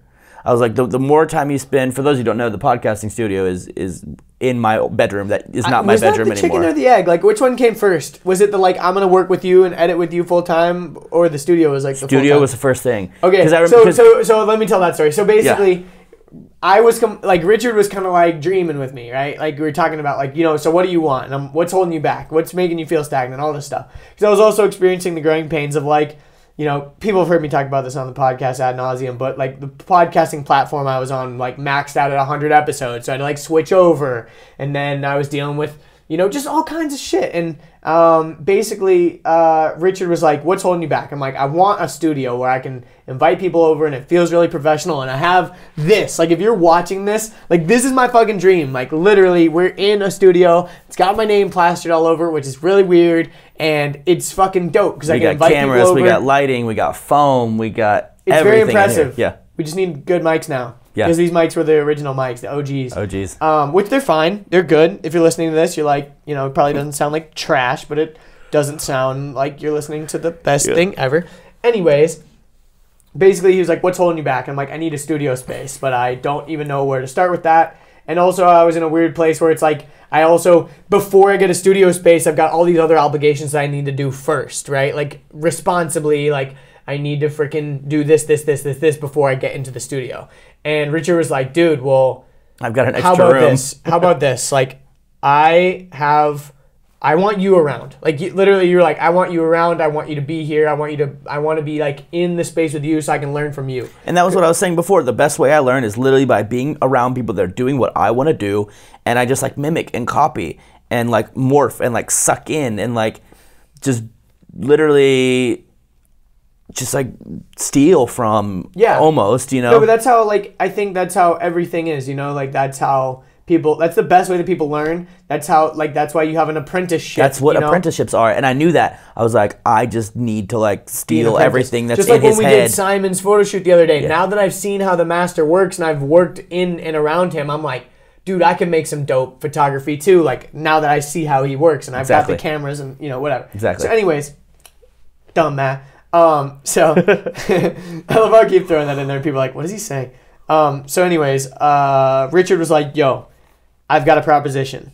What if I've got this living room space out here that I don't really use? It barely gets used. There's these two giant chairs in it. And like an end table and like lights. And I was like, I sit in that space maybe once or twice a month, maybe. I was like, because I'm very conscious of my space. And not only conscious of my space, but my items and what I use and what I don't use.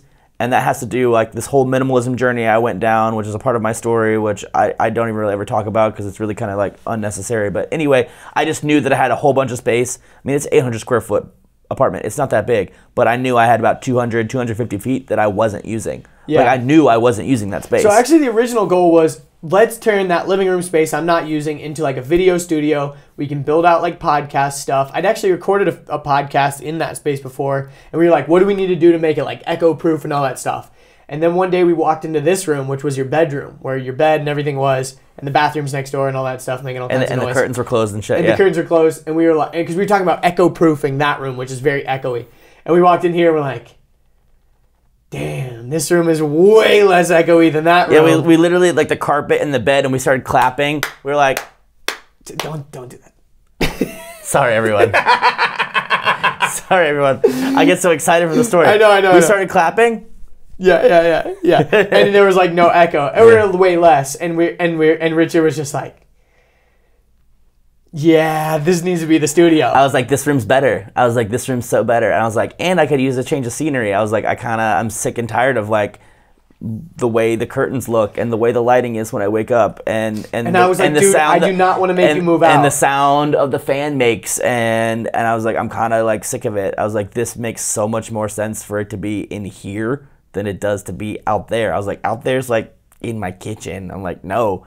So I was like, I basically made the decision to move out. And I was like, let me just act as if my apartment is now just a railroad studio apartment, where the kitchen and the door and the bed and like everything is just like in one straight line, because I wasn't using that space. I literally wasn't using that space. And it just made the most sense. And then we just kind of kept going from there, where I'm like, I want you around. And it was working. I literally was upfront about it. I was like, I'm doing this. I'm sacrificing my bedroom and the place I live, which is very sacred to me, because I want you around, period. Yeah, exactly. And so basically, that's why it was very funny in the beginning. We were talking about showering and stuff, because literally this studio is in Richard's home. Like, Richard lives at my studio. I don't live at my studio, which is hilarious. You don't live, this is my place. This is his place, even though my his name is literally on it. Like, I don't know how many of these are on the fucking wall. Not even count. Yeah, but hundreds and hundreds, we can definitely say without a doubt, including the stickers, including the freaking cups we're drinking out of. My name is literally plastered all over your apartment. My name is on your apartment more than your name is on your apartment, 1,000%. Yeah. There's like, no contest. Yeah. So anyways, basically, Richard Corbett fell 50 feet. No, I always keep going back to that. But basically, we've grown a lot. And so then, not only was I building the studio inside of your apartment, which took a while to finally build it out and everything.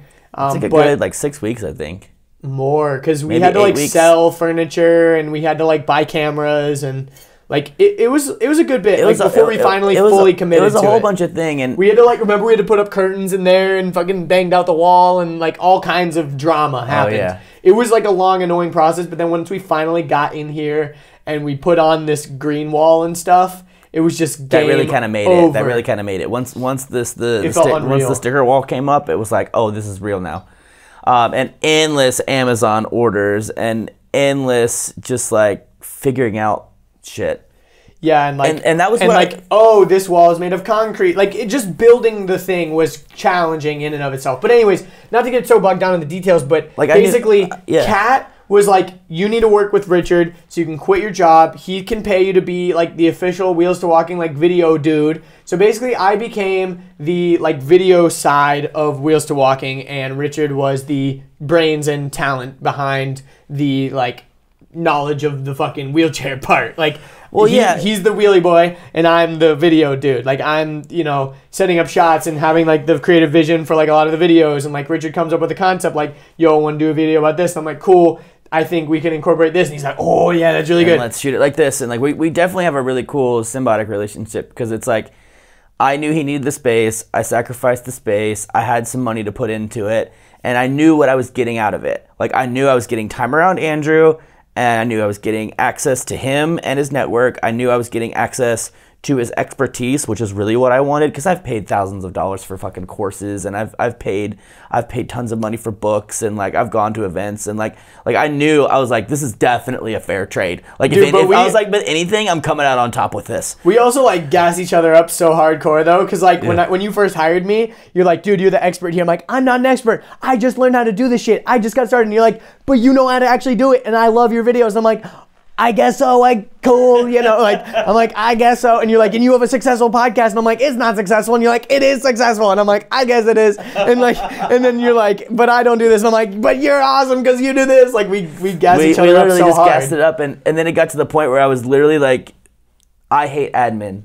Admin sucks, I hate admin so much, and to me, editing videos and like shooting a video and like figuring out all that stuff, that felt like admin to me, in the same way that you like creating, this is the part that you enjoy the most, and everything else you don't necessarily enjoy. I feel the same way. Sometimes I can enjoy it, but sometimes it just like thinking about, dreading it, fucking, it seems like work. It smells like work. And I felt the same way with my videos. Like, I would go out to shoot a video and have a blast shooting a video, and I'd come back and be like, I guess it's time to edit, and then like thinking about how daunting it was going to be and how many hours I'd have to put into it, and like I just didn't didn't like that. And Trust me, dude, you're not the only one. And not only was I struggling and challenged with that, is like I lacked the knowledge, so everything took like 10 times longer and was 10 times harder.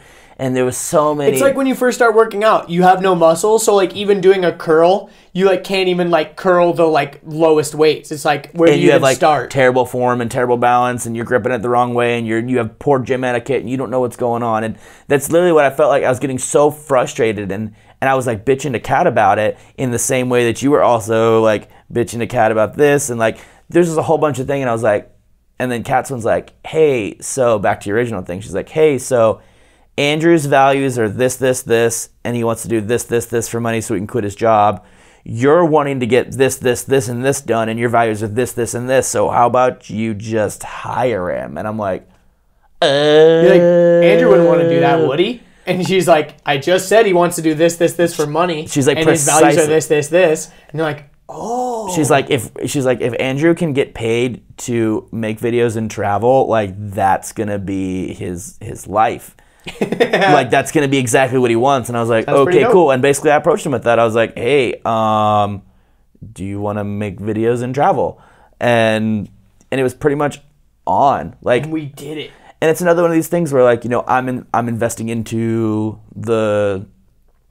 my brand and myself and to this mission and to Wheelie Boys Everywhere, because like I know I can't really fail. Like the type of work I'm doing. What is the definition of fail in this circumstance, you know? Literally none. I mean in the sense of like what I'm doing is I'm adding value to people's lives. I'm helping people. Already. I'm reducing suffering. And like I think a lot of people are going to be a part of it. I think a lot of people are going to want to watch it. I think a lot of brands are going to get involved. I think a lot of sponsors are going to get involved. I think a lot of collaborations are going to happen. I think it's going to be the thing where like I ain't got no problem putting a little bit of my money into this because no problem because I know it's going to come back to me, whether in finances or not. I don't care about the money part, but like it's going to come back to me in ways that are going to be so valuable to me. So like I literally have no problem doing that. And then that's kind of allowed you to like quit your job and focus on this pretty much full time. And then you also have other money making stuff that you have going on, like the gifts, which are super. Well, I kind of wanted to like announce that on this, which podcast is super cool. Too. That's kind of the rabbit trail I'm going on. Is like, so it reached the point where Andrew almost couldn't handle Wheels2Walking on his own. Yeah. Well, the thing that happened was it wasn't necessarily that I couldn't handle Wheels2Walking on my own. It was more that I realized that if I was going to grow my earning potential, like I was kind of maxed out with Wheels2Walking and Andrew Deitsch podcast. Like if those are my only two projects, then I could handle that. And the gifts. So those. But that's what I'm saying. Like I was yeah. adding the gifts in, and I couldn't do. And all the promo stuff and like. I couldn't do it all. So my initial idea was I'm gonna start doing this side gift business. And if you listen to my podcast before, you probably know that I have. If you open up Instagram stories and you search the word Andrew, you're gonna find my face. If you even search podcast. If you search podcast, you're gonna find my face. If you search the word laughing, you will find my face. If you search the word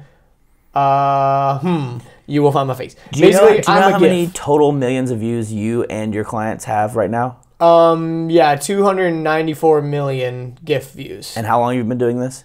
Since September or October. So like 4 months.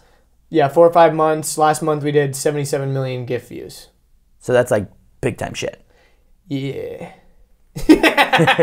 For a part-time thing. So anyways, basically, and a lot of people don't know that because I was like really stoked on sharing the numbers in the beginning, but it was scaring me, not in the fact that people were interested, but I didn't want to like blow the gasket off this thing and get a ton more leads than I could fulfill. Like I was already feeling lots of pressure from Andrew Deitsch podcast and Wheels2Walking and some other little side projects that I'd taken on that I was like way overcommitting and killing myself mentally because I was feeling very overwhelmed, very stressed, and that is not very like me. Like it takes a lot for me to get to that point of feeling overwhelmed and stressed. And for the first time in my life, I was like, I'm self-employed and I have successfully stressed myself the fuck out. Like, wasn't this the dream? You know what I mean? Like, wasn't this the dream to like be self-employed and be an entrepreneur and whatever? But it's not always glorious. It's not always what it seems to be. So anyways, long story short, I realized that I needed to create a media company. Because at first I was just going to spin off the GIF business into its own little side thing. And I had, I was talking with some buddies about it, and we came up with some silly names and all kinds of stuff. And I quickly realized that this was going to be a road to minimizing what our creative potential actually was. And if I wanted to maximize my impact and actually work with all the people that I wanted to work with, I needed to broaden my team. And actually before that, I'd been talking about hiring interns and stuff like that for the podcast, because as I've stated, I wanted the podcast to be one of those things where I walk in, record the interviews, and everything else gets handled, basically. That's the dream, that's really the dream. Maybe I do research too, because I want to be able to humor my guests and, talk to them about the things that they're into and whatever, but maybe I would have time to read their book or whatever, rather than being so focused on promoting the last episode so hard, and then by the time the next episode rolls around, I'm so burnt out on promo stuff that I can't even think about making another little mini clip video, you know what I mean? So anyways, long story short, started working with some awesome people, and we founded a company called Eyes Ahead Media that hopefully by the time you're listening to this, we'll have a formal thing up and running, but maybe not. Mainly just because I've thought about this, it feels really cool to have a website and have oh yeah, come check out our portfolio and stuff. Come check out our portfolio and our website and our Instagram, and let's make everything a fish. But the reality is if you're doing deals behind the scenes and making money and doing content, it don't matter. We've already got. It doesn't matter what the front of the face of your company looks like if you're balling and hustling. It's exactly. I'm sure people know it's fun to jerk off and show off that you're doing cool stuff. But for your friends, so you can be yeah, check out all the cool work we're doing over at Eyes Ahead Media. There are plenty of companies that operate out of sheds that turn up millions of dollars in revenue that only sell out of magazines. Dude, I know a guy who does that. He sells equipment for gun holsters. Final Mouse, it's 3 guys, Yeah, and it's he works out of a gray barn that he shares with 18 other businesses up the road somewhere, and has no Instagram presence, has no Facebook presence, doesn't even have a website, because there's just a catalog that he's a part of that gets sent to all the police and fire chief stations, all the police stations around the United States, and he literally is basically invisible, but gangster behind the scenes. And that's the thing is I'm very big on social media. I like having that presence. I like reaching more people. I think that it's silly in the 21st century to not have a social media presence if you're trying to make money.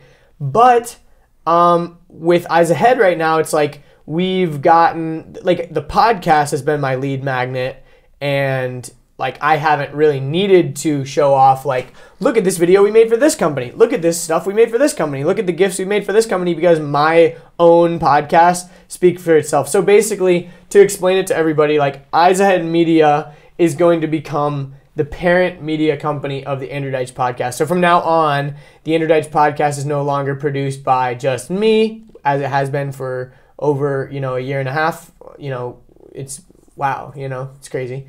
It's been crazy. It's crazy to think about, longer. Dude. It's been longer than a year and a half.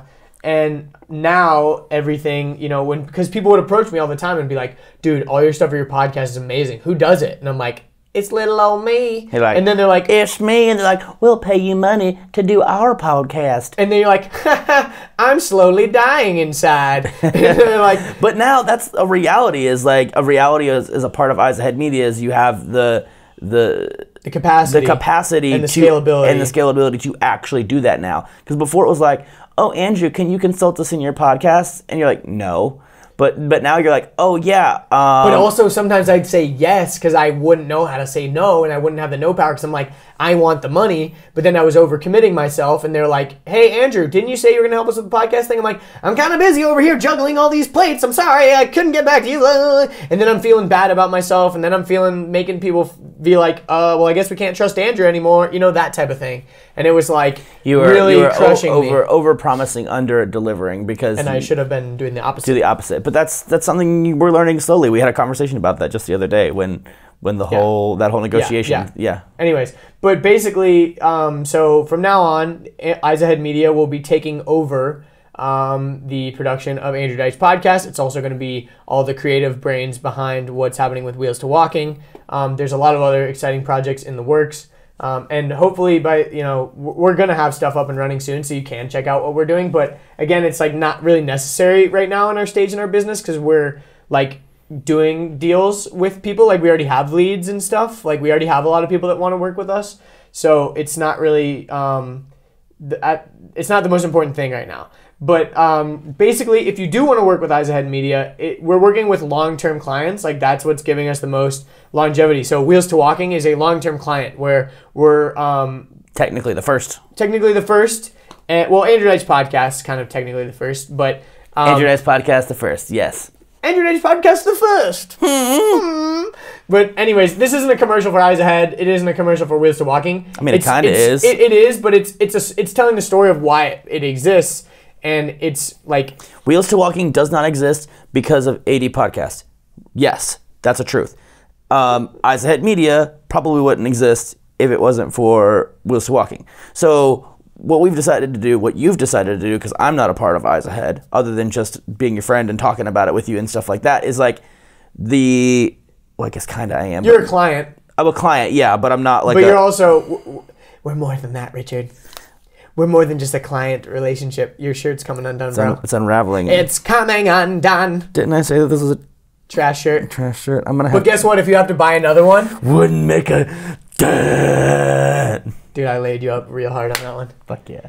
Anyways, no clapping. There's a lot of references in this podcast episode to Chris D'Elia's podcast. If you don't listen to Congratulations, you're missing out. That is a hardcore shout out for Chris D'Elia. It's hilarious. It's one of my favorite podcasts. I look forward to it every single week. So I hope you're listening to that as well. But anyways, to go back to Eyes Ahead Media, basically nothing's going to change on this podcast, but hopefully the production value is going to go up. It also means that I'm making money and I am able to grow the podcast even more. Yeah. Hopefully soon we're going to even grow this studio space. We've been talking about like all kinds of crazy shit. We've recently. already been talking about like what the next move is. Yeah. For where this space is going to be, what the next move is for where we're going to be, what the next move is. Like literally we're starting to be comfortable, I think, future planning stuff, because I at this moment that we're recording this podcast haven't launched Wheels2Walking proper launched. I've been doing basically just beefing up my Instagram. Yeah. And it's already popping. It's blowing. It's straight blowing. It's blowing. And it's blowing like a hooker. And if that's just like a couple of photos and maybe like a promo video, and like we know we got some fire in the tank. Yeah, exactly. So basically, another thing that we started doing was the Wheels2Walking podcast. So if you enjoy this dynamic of me and Richard just hanging out a little more, it's way more cash. It's more goofy. Way more casual and goofy. So if you felt like we were goofy and cash on this episode, you ain't seen nothing yet. You ain't seen nothing yet. We recorded a bunch of episodes when we were out in LA, which was awesome. Also, we kind of glossed over this, but we spent like 2 weeks in LA together, which was rad. We talked about it in the beginning, talked about it in the beginning a little bit. So basically, we've been recording all along the way all these little mini podcasts of behind the scenes of building this studio, building the Wheels2Walking brand, all the things leading up, talking about all the progress we've made, talking about specific videos. And one of the cool things about that podcast is that it's actually supporting Wheels2Walking directly, because Wheels2Walking is being supported on Patreon, which, if you don't know, is basically one of those websites where you can support creators by donating monthly. It's not even donating. It's like you're pledging. You're becoming a patron of the arts, right? You're becoming a part of the mission. If you believe in my mission, fucks with Wheels2Walking. If you believe in my mission and you believe in the value that I'm adding, the best way that you can be a part of the team, the best way you can be a part of Wheels2Walking is to support me financially, so that I can continue to make cool, amazing, incredible stuff for newly injured wheelchair users. And we've got like amazing videos and podcasts in the tank. Like we've got tons of stuff in the tank that is ready to release. And I say we because, like, again, I'm really hardcore part of what Wheels2Walking is doing. But also, like, not only that, I mean, not only as a head media, but like you specifically. Me specifically, because we've gone on trips together, and like it's so dope because literally a few times during our trip in LA, we like sat back and we're like, dude, we're doing what we fucking said we were gonna do. Like we said we were gonna travel and make videos, and like we're doing that. And here we are traveling and making videos. It was kind of surreal, and it legitimized us hardcore, dude. Also, we never followed up on our foreshadowing from earlier. Yeah, we have. Dude, you brought up Fun for Louie, and you never we never talked about him again. So anyways, earlier we were talking about how when Richard was cooped up in his hospital bed, you know, watching YouTube videos, he watched Casey Neistat, he watched, you know, Jesse. That wasn't a hospital bed thing. That was the 2016 depression. Okay, the Great Depression of 2016. the Depression of 2016. Like the record, like crackling, like. Back in the Great Depression of 2016, Richard Corbett was sitting on his bed feeling sorry for himself while watching YouTube videos incessantly. The overly enthusiastic, fast-talking, Great Gatsby. And then one day he found himself watching Daily Vloggers. It was amazing. He was doing it, see?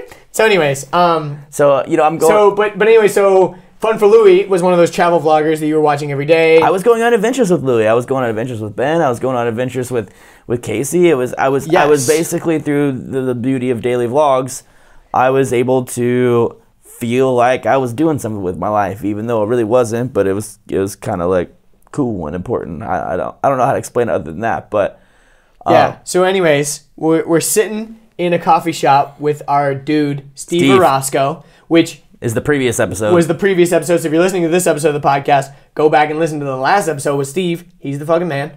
So we were talking to him, meeting him for the first time, kind of getting to know him. And in walks in this tall, British, dreadlocked dude. And I see him out of the corner of my eye, and he's really hard to miss because he's tall as fuck. Yeah. And I look up, and it's Fun for Louie. It's literally Fun for Louie.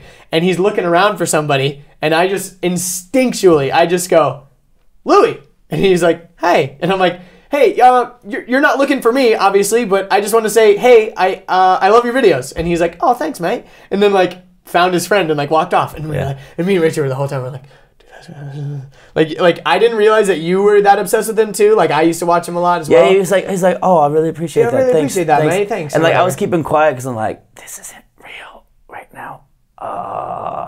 Okay, this is real. And we were trying to like have a normal conversation with Steve, yeah. And I was like, that guy's really big on YouTube. He has like 2 million subscribers. Like he's pretty fucking big. He's a big deal.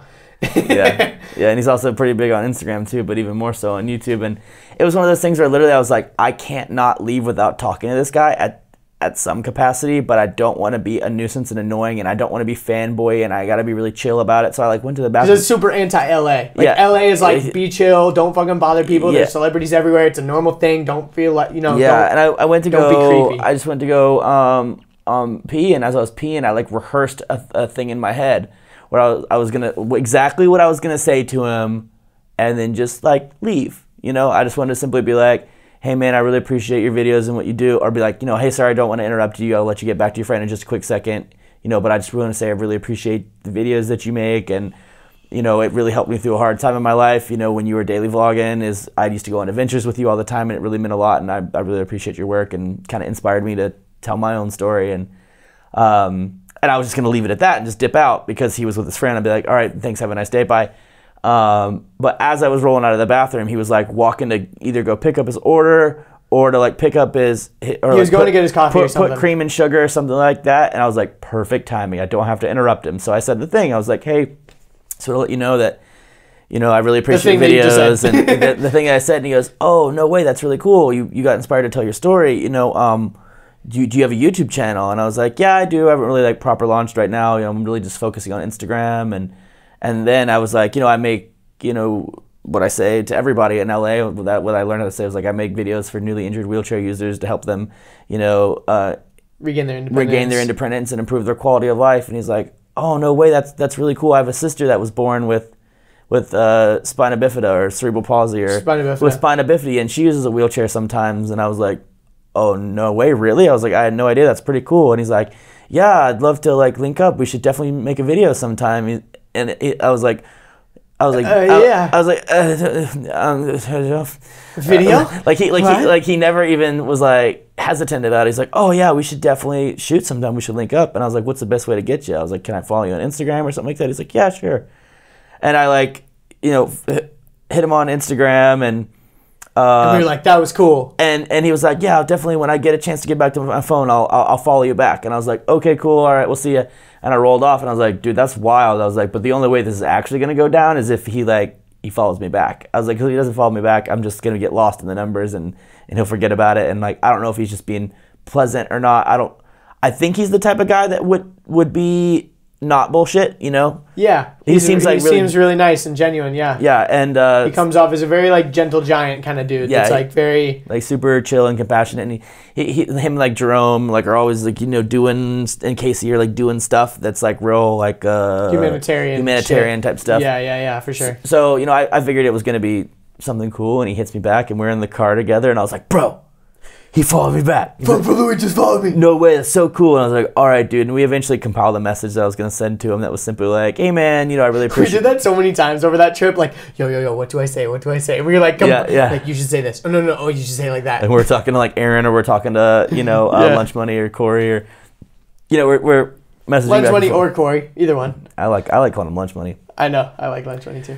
So anyway, we message back and forth, and it ends up, like he's staying in Venice now. He's not traveling the world like he normally does. And, I tell him, we're based in LA and we're in town for a little bit shooting videos, whatever. And it basically reaches based in Atlanta. Based in Atlanta. What did I say? You said based in LA. Based in Atlanta. And it basically reaches like a communicative stalemate where I'm like, the next thing. But he said that he wanted to make videos. He said he wanted to make videos. And, so it reaches kind of like a stalemate where I'm like, cool. When it's time to make videos again, when we're out in LA again, I'll just reach out to him then. But for now, we're at a good ending spot. I'm just gonna chill. I'm not gonna be a psycho right now. Yeah, exactly. And I'm probably like not gonna reply to his Insta stories and not comment on shit and just like whatever. But the thing I wanted to comment on was the fact that you were in the restroom like reciting that like thing too. Is I probably would have been doing the same thing, but at the same time. If I walk up to him and I say my thing, I feel like as a wheelchair user, you have this like unique ability to roll up to people, and people are like, "Oh, what does this guy have to say to me?" You know what I mean? Well, not only that, but then if I start saying some weird shit, they can't walk away because it'd be rude. Yeah. Like I definitely have like a way to like I'm captivating. I pull people in. Literally, you said like Jalila, like when your girlfriend at the gym the first time you were always talking to people, and the first time you rolled up to her and was like about to talk to her, she's like, "Don't fucking talk to me. I don't want to talk to you. I don't want to talk to you." She was like, "Don't talk to me." The weird wheelchair dude that's always talks to all the girls. I don't want to talk to him. Well, I wasn't in my chair at the time, but she definitely the limpy ass. Yeah, she was like, "Please don't talk to me. Please don't talk to me. Please don't. Oh fuck, he's talking to me. Oh, okay, he's not who I thought he was. Awesome." Like, like she definitely. Hilarious. So anyhow, I do my whole spiel, and you're right. If I wasn't in a chair, I don't think it would happen. And it hits home to him because he's got a sister that. Yeah, who knew? He said she had a bad leg or something like that and used the wheelchair sometime. I had no idea. So it kind of means something to him. And I just left it at a stalemate, and I'm like, all right, cool. When we're back, we'll shoot videos. We're back. I'll reach to it, whatever. Not going to geek. It's no big deal. I'm not going to geek. And then I've been on Instagram posting about all my location tags have been LA. I'm not in LA, but all my location tags have been LA, or Venice, or wherever. And he made a post on his page, and I like interacting on people's pages, and it was a Trello app ad. And I was like, oh, no way, this is really cool. Me and my creative team use Trello app to get our stuff together, to do our stuff. And this is like 14 days after our kind of stalemate. And then he shoots a DM to me. He's like, hey, man, when are you around to shoot a video? What ideas do you have? And I'm like, bruh. He's dead serious. Like, he legit wants to do some videos with me. Like, this is cool. I'm thrilled about this. And I'm really excited to cultivate that relationship. And I'm excited to kind of the same way with you, just kind of absorb his knowledge and expertise and information. And, I was just compared to Fun for Louie. Huh? I was just compared to Fun for Louie. My life goal. And I think also he's got access to a great network of people and people he's collaborated with and people that have are open to humanitarian, philanthropic attitudes, and I think it'd be really cool because like I was saying earlier when I'm talking about like going on Ellen or whatever, like to me, what's a bigger deal is if I got a like collab with Casey or dude, that's why like Make-A-Wish people or getting a collab with Louis, which is gonna go down, or like or you know whatever other opportunities, or or hanging Jesse or any other random opportunity that might come up, because to me like those are my superstars, like those are my big screen heroes, like those are the people I care about, and I kind of like. I'm in a relationship with them, but like differently. You know, I always talk about, to some people, I'm like one of my biggest, I talk about my mentors to people sometimes, but like they don't know I'm talking about like Casey. Like they don't know I'm talking about Louis. Like they don't know I'm talking about Ben. Like they don't know that I've never met a mentor, right? But because I know him pretty intimately and know how he thinks and attitudes he has and personality, like I think about that because I'm like, oh, it's a one-way thing. Like same way that people can say that, you know, Abe Lincoln is their mentor because they've read every Abe Lincoln book that exists, or that's the kind of thing where I think to myself, like these people had a great impact on my life in a very positive way during in the Great Depression of 2016. In the Great Depression of 2016, in a dark time of my life, and it's going down in the history books. And I thought it was cool, man, and I'm really excited to see where that goes. You know, I'm not freaking or geeking about it because like. Tell me who you been, freaking. Tell me who you been, geeking. Don't tell me about fun for Louis or anything. Anyways. But it's the same idea where I'm talking about my audience is so pinpoint that like I'm focusing 100% on my pinpoint audience. And whenever the opportunity arises to collaborate with someone or something that helps me cast a bigger net, that's cool, but that's not my focus. Like, I'm not trying to sit here being like, I need millions of subscribers, and I need millions of comments and likes and views, and I just want to be the biggest blah blah ever, and I just want to be the richest yah ever. It's like, no, I just want to make wheelchair users cool. Like, I want to help that kid. That's me. That's still inside of me. Realize his full potential, because the truth is, I'm still never gone sit skiing or downhill mountain biking or like kite surfing like with Fernando, or like I've never done those things either, or dirt. So like while I'm also showing all you guys how to do cool shit, I am also doing cool shit I've never done before. Mm-hmm. So I'm also filling a need that I have, which is a need for adventure, which is a need for fulfillment, which is a need to try new things and to find stuff, because I think eventually I will find out like, okay, skiing, not into, but kite surfing, I'm into, but there's no like big places to do it around here. But dirt biking, I'm into, so maybe we can do some dirt bike, you know what I mean? Like, or like wakeboarding's cool, but like you gotta have a boat, and like I don't have a boat, you know what I mean? Like, I gotta like figure out what things I like, or a lot of racers, you know, like drag racing, Corey, dirt rally racing, Kyle, autocross is Pete. Like, there's a lot of people. Guys. Yeah, there's Jeremy and flies helicopters, and so does Mark. Mark flies helicopters too. Like, I don't know how they do it. They've figured out, they've rigged some form of hand control system to like be able to fly helicopters. I don't know, but how tight would that be? It's pretty freaking tight. You know, and that's, I want to figure out how to do it on my own, or obviously I can't just like be like, let me fly your adaptive helicopter, but I'd love to do a video with them and kind of show it off, and you know, exactly. That's some really same thing with Corey. It's like we rode in a freaking hand-controlled drag racing car, but you weren't like, okay, when do I get to drive? It's like, I just want to freaking ride along and showcase that he was able to do this. And the thing is, like, even if he was able-bodied, anyone who builds their own race car is never going to let anybody drive their race car. It's like there's so many little subtleties to it. There's so many little nuances and differences. And like, we were driving in it, we like he could barely turn left, but could turn right really good, or the other way around. I don't remember which one it was. So it's a 1927 Dodge truck that he literally built by hand, like from the beginning. I feel like this is a good place to wrap things up. I wanted to say... Dude, we're so deep right now. We're like super 2.5 hours deep, aren't we? Like, we're deep. We're like 2.5, about... So and actually, I haven't done one this long and so long that I kind of geeked for a second because my recorder... I was paranoid, too. When I looked down and I saw the 2 zeros in the front, and I was like... Yeah, I was geeking a little bit because my recorder at 2 hours, like, resets and starts a new recording. And I was like, oh, shit, haven't seen that in a fat minute. Because I was like, wait a second, what? It's only 10 minutes? What the fuck? Like, but, yeah. Anyways, so... Closing things I want to say is, number one, Really exciting stuff for Eyes Ahead Media. Be on the lookout. Lots of cool projects working on it, but there's no like actionable thing for you guys to do. Just be really excited because that means that I'm going to be working on more projects with more people and being able to take more effort and energy from other creative people and input them into my podcast, input them into Wheels2Walking, input them into other projects that we're working on. So it's really fucking exciting.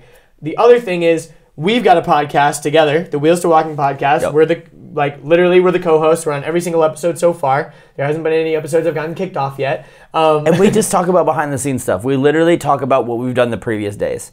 And like the LA stuff was like super fun. So if you're and I honestly did not post very much stuff on my own social media about that trip to LA because it was like very much a work trip. I mean, we were there to create Wheels2Walking content, period. Pretty much. And I did do some cool podcasts. And whenever you had time to do podcasts, you hit podcasts. But it was mainly we worked really fucking hard. We're here to play. Well, I mean, I'm sorry, that's not what I meant. We're here to work, and if we've got time to play, we're gonna be away from our phones and cameras and shit. Totally, because that's what we were already doing, you know. Exactly. Like I'm sure we could have made some really fun Insta stories about like going to the comedy show or like going I just know that's not what we're doing. It wasn't what we were doing. So anyways, if you want to listen to the Wheels2Walking podcast, you should go to the Wheels2Walking Patreon because it's behind a paywall, so you got to pay $5. I think that's what we've kind of decided on, right? $5. Well, I guess it is now. Yeah, I guess so. If you go there and it's more than $5, sorry. If it's less than $5, congrats. But either way, you got to pay a little bit, but it's so little, and you're funding Wheels2Walking, which literally not only is paying my paycheck, but also is helping Richard like make more epic shit, connect with more people, empower more wheelchair users, and destigmatize wheelchairs for the world. And that's pretty dope. I think $5 is very minimal. You're getting access to other things. Also, the Andrew Deitsch podcast, like soon enough, will have a Patreon. I just have been like very cautious of it because in the beginning I felt like part of the shtick was like giving out free podcasting, and that was bringing in income in other ways, which is cool, and like that's what Eyes Ahead Media is. So who knows? I don't know if Patreon is going to be a part of what I do eventually, but it's definitely a part of what Wheels2Walking is, and I think lots of people are going to be super on board to jump onto that train. It just makes sense. And if honestly $5 is like so minimal, like, you know, I'm not going to go into the cheesy like, oh, just sacrifice $1 Starbucks a month. Like $5 is $5. Like you won't even think about it, and literally you're going to have access to a whole other podcast with us, with me, and with Richard. And there's going to be other stuff too. Like we're going to have a $1 tier as well. Yeah, there's other ways you can support, and there's ways over $5, but the $5 tier is how you get access to the podcast. Yeah, and $5 and even if you are unable to be a part of Patreon, you can help by sharing it with other people. You can sign up for my Untold Story. You can repost and comment and like on my Instagram, and you can subscribe. Everything's at Wheels2Walking. And you can subscribe. The number 2. Yeah, and you can subscribe and comment on YouTube. Yeah, it's literally everything's at Wheels2Walking. You know how to find them easily. Like literally, you'll be linked in all the show notes down below, or not down below. What the fuck? It's a podcast. They're in the show notes, wherever the show notes are. Wherever the show notes are. Yeah, unless you're listening on Spotify or some bitch-ass Apple Podcast app where there's no links support. Is there no link support in Apple Podcast app? I don't think so. Like you can't like click away from the app. I don't think so. I didn't know that. Could be wrong. Could be could be shitting on Apple Podcasts for no reason. But I'm gonna shit on Apple Podcasts anyways because I don't like that shit. Anyways, if you're listening to this on Apple Podcasts, I don't hate you. If you're listening to an Apple Podcast, go give him a review. That's what you need to do. Literally, please go give me a review, and you can even say Apple Podcast sucks, but this podcast rules. And honestly though, I'm gonna say this anyways. But the best way to I think right now promote other people's stuff is to screenshot their stuff on Instagram stories and promote it that way. That's a really cool way to promote your friends. Listening to this podcast, you take a screenshot of it and you're like, yo, I really love this podcast with Andrew and Wheels2Walking, blah, blah, blah. Or, I just watched this video with Wheels2Walking, screenshot it and share it. I've gotten introduced to stuff that way before. Totally. And so screenshotting and putting stuff on your Insta story is a really cool way to promoting your friends and supporting small businesses and shit like that, because that's how we all grow together, motherfuckers. Anyways, that's it. Anything else that you want to say? Nah, bro, that's a wrap up. All right, dude. Thanks for being on the show. Even though we do this all the time, go listen to the Wheels2Walking podcast, and we out. Peace. Adios. Boom. There you go. Cat is out of the bag. So it's pretty exciting stuff, right? If you enjoyed this episode, which I know you did because you're here at the end of the episode, which means you listened to the whole thing, I would really appreciate it if you could do me a favor and screenshot your podcast app right now and share that screenshot on your Instagram story. It's a really good way for people to find out about the podcast. You can recommend it, especially if you like this episode. If this episode in particular speaks to you, please share it on your Instagram story and tell people about the podcast. It really goes a long way. For whatever reason, Instagram stories is just a really good platform for sharing that kind of stuff. Normally at this point in the episode, I would give you some other episode recommendations based on this episode that I know you would enjoy. Pretty much because I have a lot of similar episodes. But on this episode, I'm going to tell you that if you enjoyed this episode, you should just go listen to the new Wheels2Walking podcast because it's literally just like this episode. Same people, same types of conversations, maybe even a little bit more fun and silly.